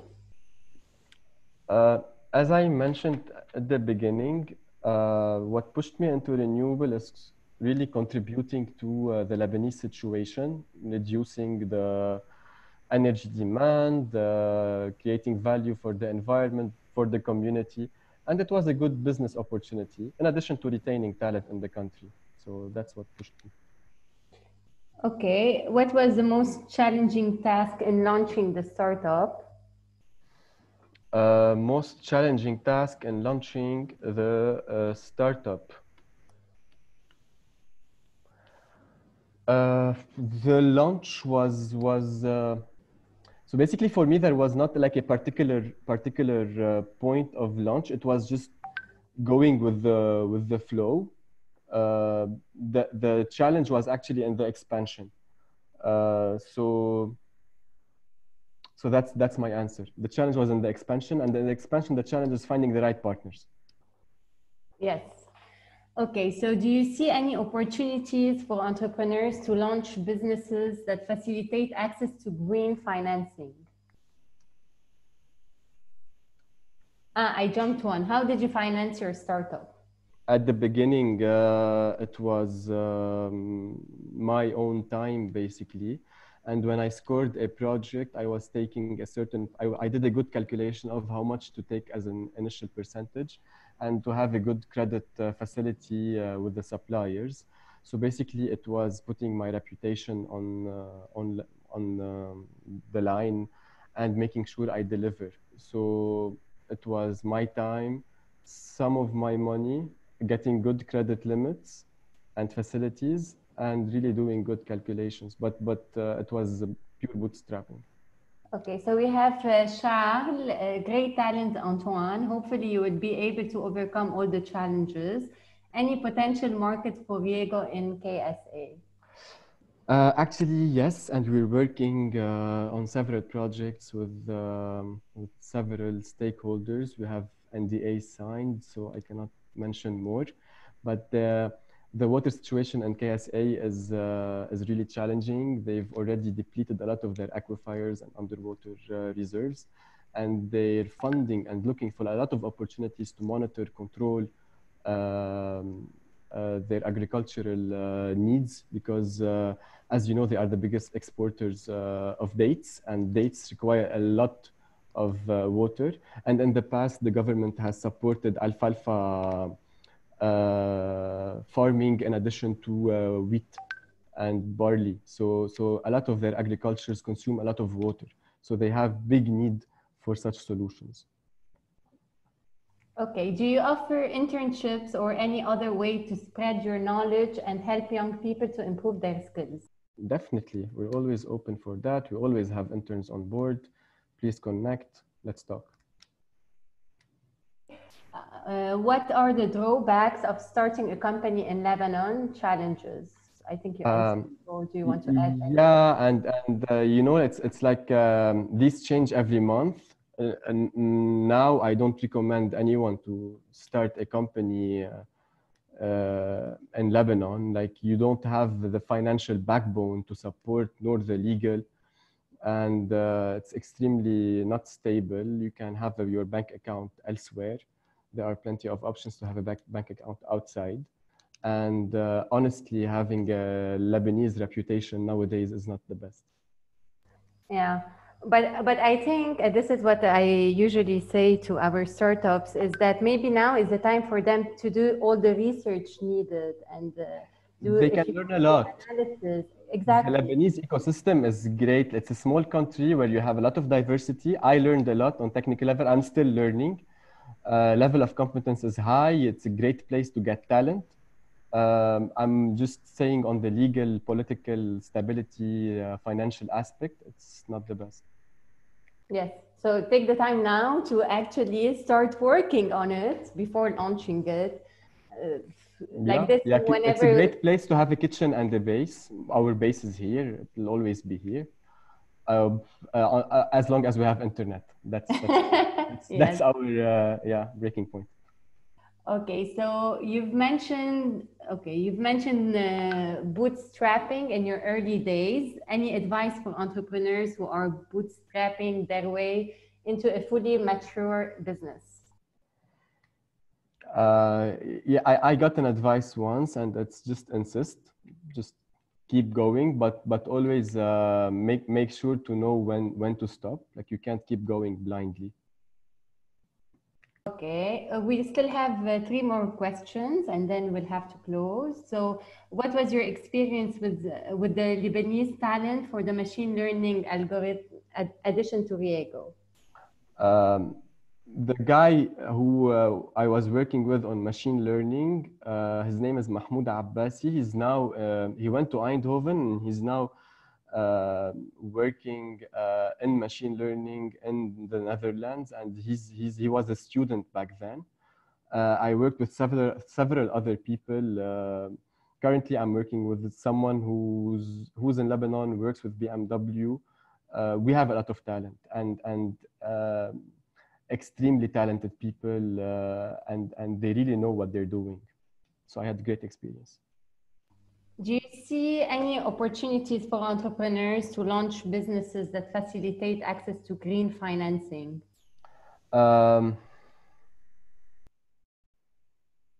So facilitating access to green financing today in Lebanon is not the smartest. I'll tell you why, with all due respect. Because assuming you facilitated for a factory to get a loan from somewhere, I don't know where, you did that link. And this guy was able to purchase his equipment in US dollars. And the deal that he's doing with the government is to sell that energy on Lebanese pound on the official market rate. And this is not a very attractive project. You're losing 40–50% of the value. So I think it needs a bit of a stability and more certainty in the market, but definitely yes. Because the banks in Lebanon are not able to do that. So if possible, yes. Okay, and the last question, are you willing to scale to MENA? What is your strategy? Do they have the same challenges in energy? So now we're in Cyprus and we're in KSA, and we did a few projects in Oman. We were able to get another consulting job in Pakistan. So yes, we're expanding. So in energy, each country has its own specificity. And we usually do a thorough market analysis before we decide what's the go-to market strategy. And in KSA, our go-to market is energy as a service. So we were able to establish a fund and create a consortium with big players in the market, where we're gonna invest in a solar infrastructure and sell the energy as a service instead. each market has a different needs. So to answer that question, we need to go like country by country and situation by situation. But yeah, we're doing that as we speak. Thank you so much, Antoine. So I would like to thank you, all our guest speakers and entrepreneurs. So Ziad Abi Chaker, Salah Saliba, Hassan Harajli, Antoine Skayem, and Marc Aoun. Stay tuned for the content of next Tuesday webinar and hope to see you then. I will end this with the video for the people that didn't watch it yet. And please, if you think you have an innovative solution in the clean tech sector, just go on Beritech website and start your application.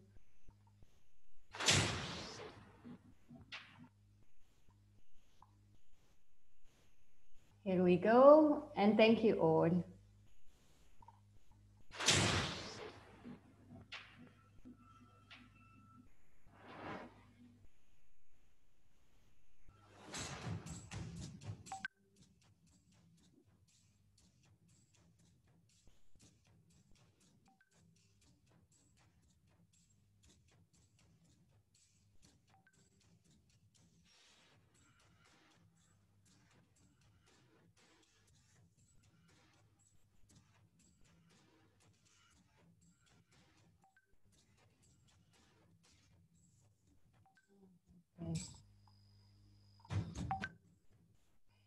So, okay, apparently I did not share my, my screen, so just 1 second. Okay, I'll stop sharing and share again. Here we go.